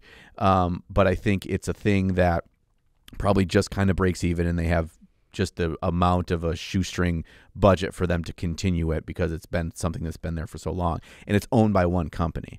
So you don't get to see an advertisement for Army Painter in their pages, right? Yeah. And so I feel in looking through White Dwarf, it's always through this corporate lens of what GW wants me to see. Yes. Instead of it feeling like true open press of what we really feel. We're not beholden to anybody. People would like convert orc vehicles and they'd use like pink styrofoam and popsicle sticks and Elmer's glue, and like you would see those brands and those products in tutorials in White Dwarf. But understandably, it has definitely moved away from that for now. One last thing I want to mention about magazines. Did you know that I ran magazine ads for my Kickstarter campaign? What magazines? Tabletop World, which actually the Source gets an edition of every month or whenever it comes out. They have one that's focused more on historical painters and one that's focused more on like miniature war gamers and like 40K and fantasy and stuff like that. And like I had to like make a full page bleed 8.5 by 11 or A4 or whatever it is size ad, and like a half page and a banner and like other things they put on websites and shit. But yeah, I ran ads in a magazine for my campaign. And I wish I knew how they performed individually. I gave them a tracked link for the entire marketing campaign that they did for me, which involved putting ads on like Spiky Bits and other shit like that, and Google and Facebook and stuff. So I don't know how much the magazines contributed. But I mean, it was non-trivial. So like, but I don't know if that was all magazine or all website. So I didn't get good data there. But it was kind of cool to be involved with the magazine process because they needed it by a certain date. It needed to be in a certain format. It needed to have like certain guidelines and certain markers on it, so they knew where to put it in the page. It's kind of cool to be part of that maybe older process. Did you get a copy of the magazine so you see your own ad? I didn't, but and I looked for it at the source and I couldn't find it. I didn't look very hard, but I would love to see what it looked like in real life. But yeah, you got to get that. You know, to make them send you one. Okay, I'll ask. It just brings me back. Probably like 15, 18 years ago when I was working at a senior center and I was the marketing coordinator and I was in charge of the newsletter. So I made the newsletter every single month and that it required, it's a little nonprofit shoestring budget kind of place. So I had to go out and get companies to do the ads. And then I had to, in Publisher, I had to like make the whole newsletter. I'd send it to the printers. I had to like write articles. I had to like bring in writers. I had to like get the calendars of events for all these things. God, I tell you this, man, you have a newsletter for senior citizens. Like 60% of your advertisers are funeral homes. Jesus. Hey, you're gonna die soon, so keep us in mind. Hey, I want to put this out there. If you're the kind of person who would be interested in like organizing like 3 editions of a magazine or maybe even just a zine, maybe like a small thing, reach out to me, Scott@Miniac.co. I think it'd be cool if I gave someone direction. Like, let's talk to Jeremy from Blackmagic Craft about how it was to make Idols of Torment. You know, like what did he learn? What did he do? What does the game look like? I probably could put together enough references and like guest people for someone to go and collect that information, edit together in a magazine. If you have that skill or that desire, reach out to me. I think that'd be kind of a cool thing to look into, guaranteeing nothing, but just to look into it. Right. Yeah. I more want to know when Jeremy goes into Dollar Tree, like I want to behind the scenes. What's the top 10 Dollar Tree items? Yeah, like no, it's like I know he's like going in there with the blank canvas and like, what do you look for at Dollar Tree? What is your brain kind of like? Where do you have to go to kind of look at things? Oh, you like bring Jeremy to Dollar Tree and get like photos and shit. And he's like holding this like pack. Yeah, that'd be hilarious, dude. Honestly, that's a solid video idea. Like that's a good thing. Jeremy, make a video where your wife films you while you're walking through Dollar Tree. Just don't ask for permission either. I'm surprised at how many things we've mentioned about magazines that really work in the medium. I thought we had I didn't know what kind of conversation we were going to have today. And I'm surprised at how interesting a lot of the ideas were, at least interesting to me. Yeah. I think it's like a lot of these things, I'm looking at this through a lens of I wish this came to my doorstep at the beginning of every month. Yeah. Because I really think that like, even if like, learning how to paint leather, going back to that example again, I don't know if me personally, I would get a bunch out of that, but I see a lot of people would, or maybe there would be one step in the way that they do leather that'd be like, oh, I never thought about that part. And like, so it's just like, you get like a whole month or 2 months or 3 months or whatever, how often it comes out, to like just ad hoc 10 minutes here or there. I'm sitting in like, I'm waiting for my dinner to cook in the oven. Instead of pulling out my phone and wasting it on time on pulling up apps just to like glance at them and realize that there's no new Facebook messages and then closing it, whatever. It's like, I can then reopening it. Yeah. And then reopening. And I can just like, I can make it through this one article or just look through these cool pictures again and get inspired or whatever. It's like, I think that there's a lot of value in that. I think that it's not a small hill. No, God, no. Yeah. Because there is like, what's that magazine? It's like an e-magazine that it's not Turn Up 28, but it's the 28 Mag. 28 Mag. Yeah. Like that's one that's very art focused. Oh yeah, and it looks nice. Yeah, but like that's I want a level of aesthetic, of covers, of feel, of everything that just it's nice, but I want it physical too, and I want it a wide range of things, because that feels very niche, and it's amazing at what it does. But I want people that are like, I love your every month. I get 6-8 pages of really deep dive on how to paint a Tyranid. I love that part every month. But you know what? If you got the magazine, you'd end up like, oh man, there's actually a small convention in a town that's 50 miles away. Or like the absorption of other things that is not your main reason to go, that we're oftentimes put on these rails with these horse blinders, again, with the Yellowstone references, of our online experiences are tailored to us in such a way that we don't know what other things we'd really like if the algorithm doesn't show them to us. So it's like, that'd be really nice to show people a wide variety of things. So. I agree. Look at this. We got a magazine. We got a magazine. We did it. It's done. Goody PP magazine, issue was 01. So yeah, but it's like, I'd say like it's a commitment in that like there needs to be a level of investment or people that have publishing experience and that kind of thing too. I think that's a big part of it. It's like, oh yeah, and publishing physical media is not what it used to be, but maybe it's possible. Maybe it's the print order kind of a thing with books and stuff. For like gaming books is now more accessible than ever. We look at Snarling Badger and their ability to kind of self-publish and it's print to order, so the costs are low and that kind of thing. Oh yeah, like, there you go. That's definitely a solution. Maybe there's more economical ways to get your product out there than ever before. Okay, so we're on to the newsy news. First one, Hutber show. The Hutber show. That's I think it's a YouTube channel. Yeah. He has a YouTube channel. He interviews a lot of Golden Demon painters. Oh, I know who that guy is. You do, yeah. He has this crazy collection of vintage sealed Warhammer models, and he did this video where he like showed it all, and he's like taking out of its totes or putting it into its totes in his garden. And he's talking about it at the same time, and he currently is selling it on eBay, and I have the link right there. That he's selling it all for $50,000 British pounds. Not dollars. Or best offer. So it's just like it was kind of funny. I wonder what he's getting offered. But it's just like, goddamn, it's so big, and he goes over the whole collection in the video. He has pictures of it too in an article. It's really cool. You should check it out. Yeah, I'm sure if it makes him feel better, if he would have collected vintage Magic cards from the same era that much time, it'd only be worth about $1 million.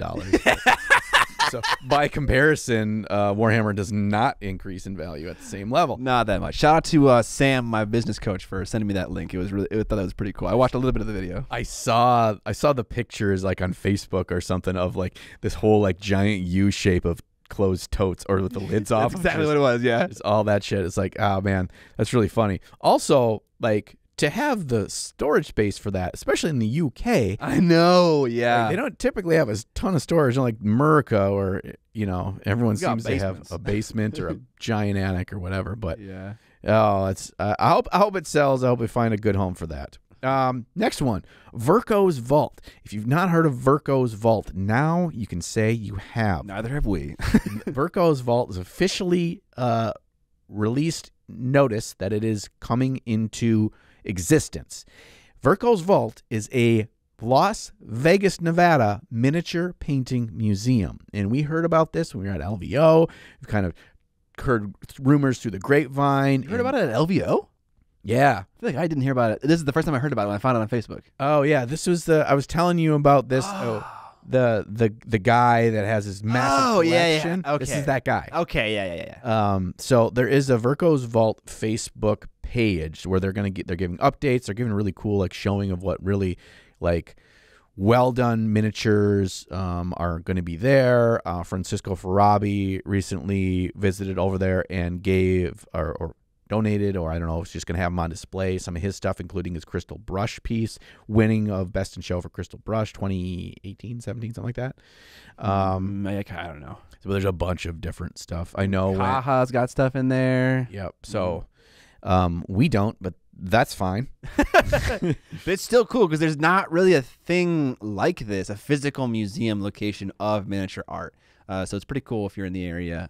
It's not out yet. I think it's coming out in a year from now. Yeah, that sounds about right. Okay. But yeah, there's going to be other cool things that are able to be done at the museum. Like they're having a whole classroom or like miniature painting classroom. You can teach miniature painting classes there.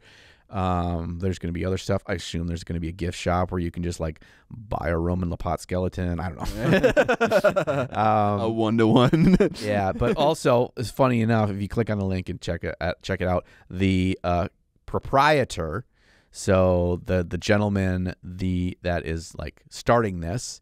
Looks exactly like Saruman from Lord of the Rings. So you need to know this going in. Yeah. So just be wary. If you be wary of this guy. Dude's got crystal ball. Yeah, if you bust out a Palantir, get the fuck out of there, dude. Yeah, he's just like, I see somewhere someone is painting. Yeah. You chose the path of pain. It's like, oh no, God. Okay, what's next, Scotty? What is next indeed? The new 40K app is out, and currently, all the rules in the app are free. But James, our writer, has taken issue with one thing they've mentioned in an article. And here's the quote. When a codex releases, you'll be able to input a unique code printed in the book to unlock its content on the app and instantly be able to access new detachment rules at a touch. James says this, fuck everything about this sentence. This is exactly the kind of half measure that makes me want to stop giving GW money. To me, this reads, quote, the rules are only free if you don't want to be convenient too, end quote. Yeah. That was the same thing for AOS. All the 2.0 rule books are free in the app, and then everyone that came out after that required a coupon code to unlock it to look at the items, the War Scroll battalions, all the rules, all that shit.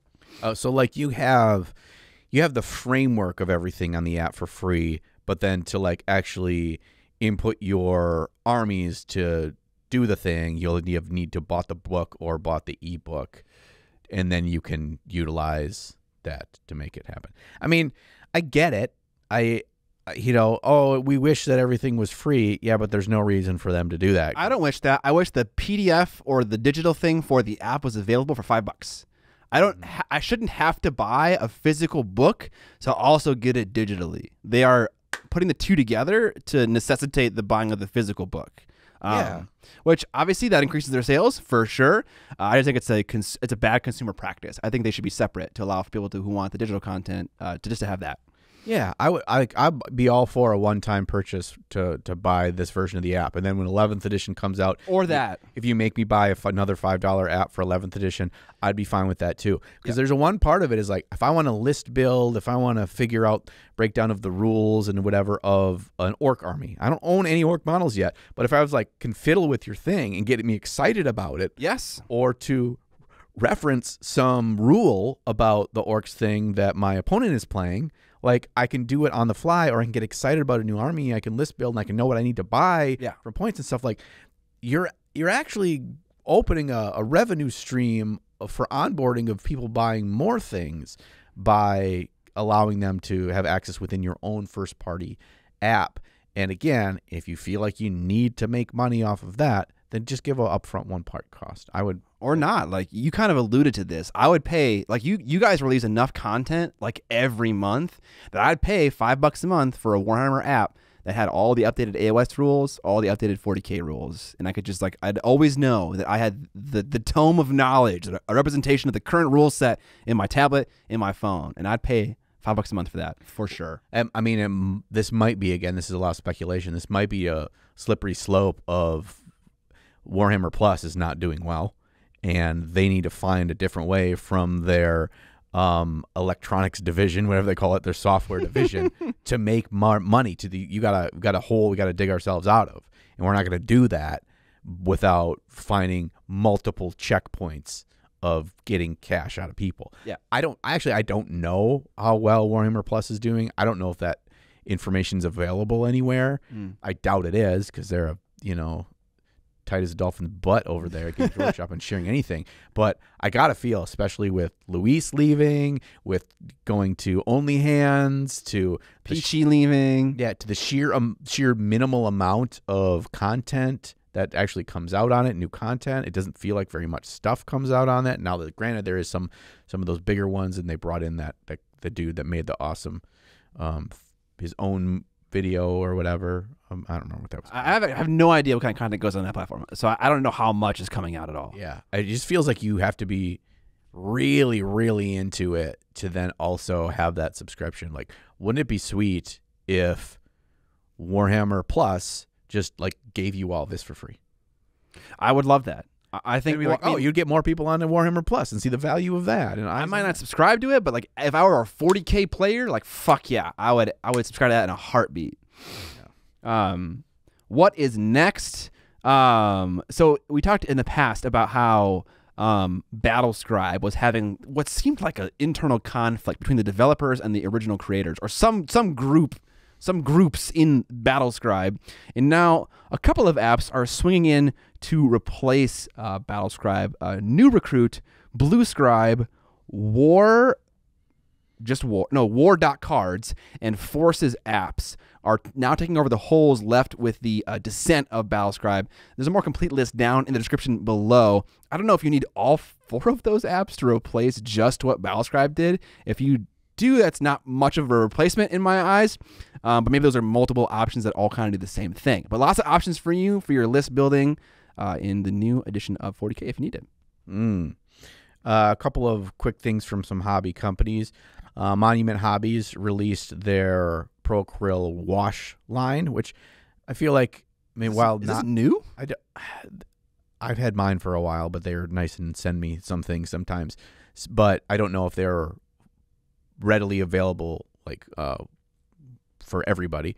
A black, a brown, and a flesh. I have moved from my Nuln Oil use directly to their black, because their black works a lot like, very similar to the old Nuln Oil. And the new Nuln Oil one is way too shiny, like all their new GW washes are. And also it doesn't why? It doesn't tint as much. Well, because they're using the same kind of process they do with their contrast paints. Basically, their new variations of their wash line are just very thinned versions of their contrast paints. The contrast paints aren't that glossy. They're not glossy. Yeah, but like, I almost felt like when I used one of those new GW washes that it was like on a scale of 1 to 10, it was like 8 out of 10 in terms of glossiness, whereas where 10 is like a glossy wash that they've made in the past. So I don't know. Maybe it's like different for different colors and stuff like that. I also like when my washes don't act like oil washes, because if I want an oil wash, I'll oil wash.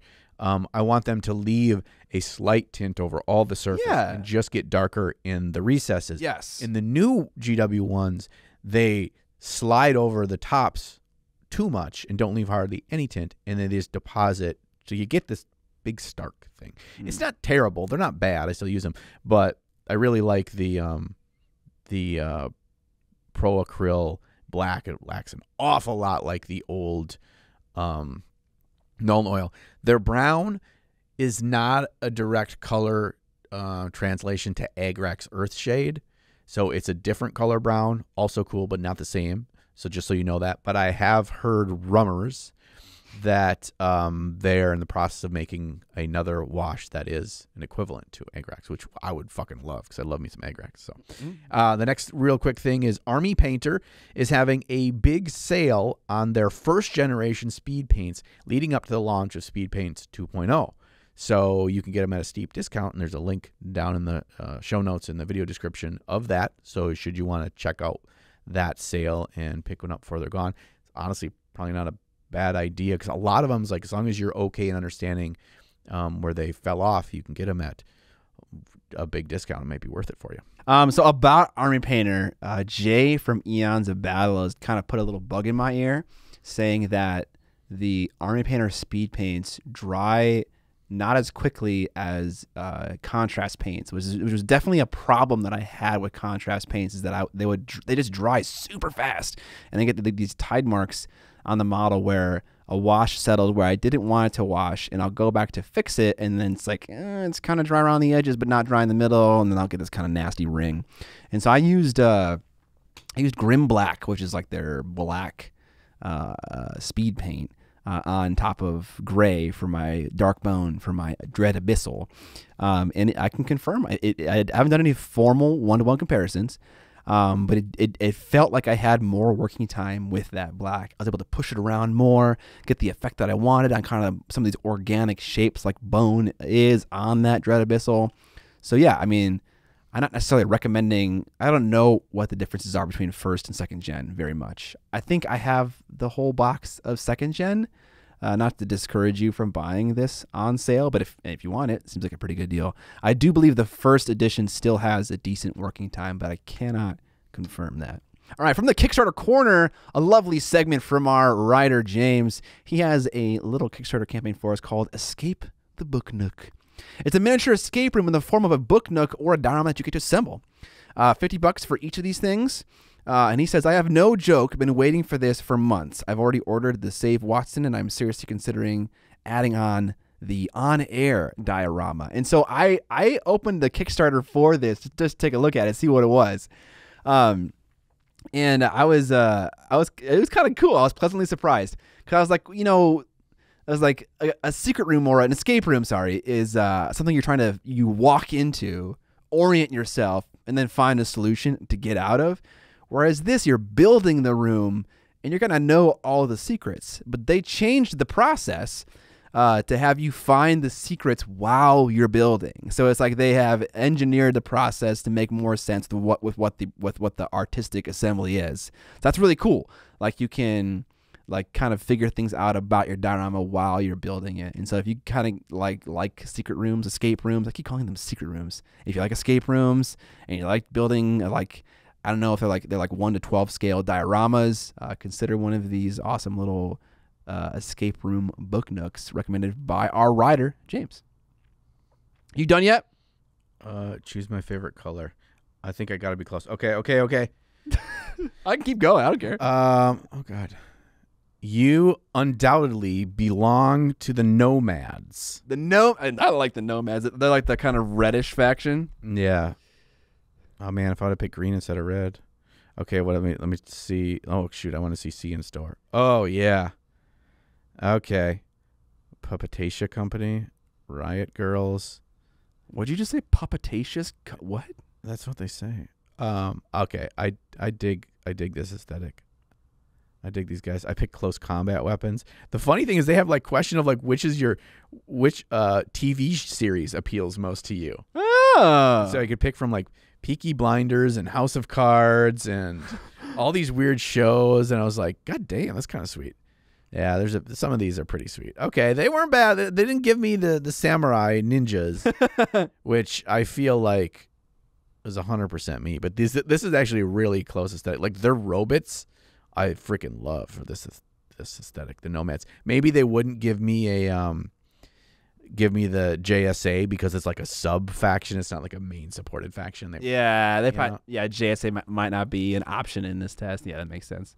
So anyway, I passed the test. What did you say if you saw someone stealing? What would you do? I said something along the lines of humanity is shit. That's exactly what I said. I was like, I continue doing what I'm doing. Humans are the fucking worst. Yes. Yep. That's hilarious. Yeah. Okay. Good. Which faction did you get? I'm doing it right now. I have them on 4. Okay. So I love these kinds of quizzes though. Well, Scott does that. I don't know if we have any more newsy news, but I don't know what I wanted to talk about. I don't need to do this. So exciting. No, it's not that. It's 10 questions. The hardest part is some of the questions. They're long questions and then long answers. But then as you get towards the end, there's some pretty close ones, pretty short ones. So yeah, after this we're gonna have tacos. We're gonna have tacos for lunch. I don't care where I am as long as I have a good internet connection. That's probably pretty good. I did not have that answer, but that's a pretty good answer. That's honestly my answer. Yeah. Mm-hmm. Yep. So we're gonna have tacos for lunch. Yes. I've been playing more Diablo 4. I've been really enjoying that. Although kind of getting to a point in Diablo 4 where you can start to see the matrix. I usually get this way with online games especially, but I tend to do it to myself in every video game, and it's kind of like my own downfall. Well, I play the game long enough and I can start to see the matrix, meaning I know what the end game or what's happening, or I could kind of see the behind the scenes, how their systems are set up and how that makes the game play. And then oftentimes once I realize that, the game loses luster to me. where it's like, oh, now I see it all, and I kind of move myself away from just enjoying the playing process. And I'm getting a bit of that with Diablo 4, but I still am enjoying it. And I was like, I see it for what it is, and I'm still going to enjoy it going through to the end game. So I'm like level 62, 63 or something right now in my rogue. So, yeah, I need to... Luckily, I've been playing it less over the last week. As usual, when I get some kind of forced break from a video game, it like kicks me free from the consistency and the habit. And so when I was gone for 3 days vacation, obviously didn't play Diablo at all, came back, and so my drive to play it is a lot less. I played it maybe a little bit, a couple days this week, but I'm like, I could see myself just weaning off and just stop playing. Weaning is such an ugly word. Anyways, I got Combined Army. What a fucking lame name, dude. Dude, yeah, they're just like, we're just a bunch of regular-ass people that all got thrown together here. I don't know if they're regular-ass people, but they're a bunch of people that don't belong together put together. Did you pick green? No, I picked fucking red, bro. Wait, I didn't even get a color question. Oh, you didn't? Mine, the last one was, which color do you prefer? Mine was weapon. Like, what weapon? I got weapon, too. Oh, okay. It was after that. And dude, they were like, yeah, you don't need a color. Yeah, this guy, we got to figure it out. Anyways, that's a cool thing you can do to figure out which faction you belong in the Infinity Universe. It's pretty fun. It's not like a half-assed No, quiz. it isn't. Yeah, it isn't bullshit. Yeah. It's pretty sweet. So we'll put the link down to the Infinity quiz for you down the show notes in the video description so you can check that out yourself and then scroll through and see how well they designed an army that you like. Welcome to the end of the podcast. Thank you so much for sticking around all the way to the end and listening to us yammer on about Diablo and fucking toads and shitty math. Yeah, that is the number one thing that you can take away from today's episode is you're not bound by the laws of any man. No. Yeah. We make a make-believe magazine about mini hobbies. It's going to be the best one. The best make-believe magazine. The best make-believe magazine, just like the best make-believe TV show about miniature painting. You know, the best make-believe miniature game. Yes. All of these things. We made the best ones. There was an award for make-believe. We'd be number one, baby. Yeah, dude, and on the top of that trophy would be a giant fucking cane toad. Oh? I just thought, my brain went from cane toad to canes. What if there was a canes toad? What if the actual, like, they have the mascots? Ronald McDonald. Yeah. It wasn't Burger a cute King. gold retriever. It was some fucking gnarly looking necromancy toad. Yeah, dude, it's giant. That would work well, I think. He looks over us as we eat. Yeah, this is good. This will be good for Canes and their marketing, I'm sure. Yeah, we'll have our people reach out to their people. So the good thing is we don't have to shill for you at the end of the episode because we did it in the middle. So there we go. No shilling for you today, but we're gonna catch you in the next fortnight on the podcast known as Trapped Under Plastic, and we'll see you on the Flippity Flop.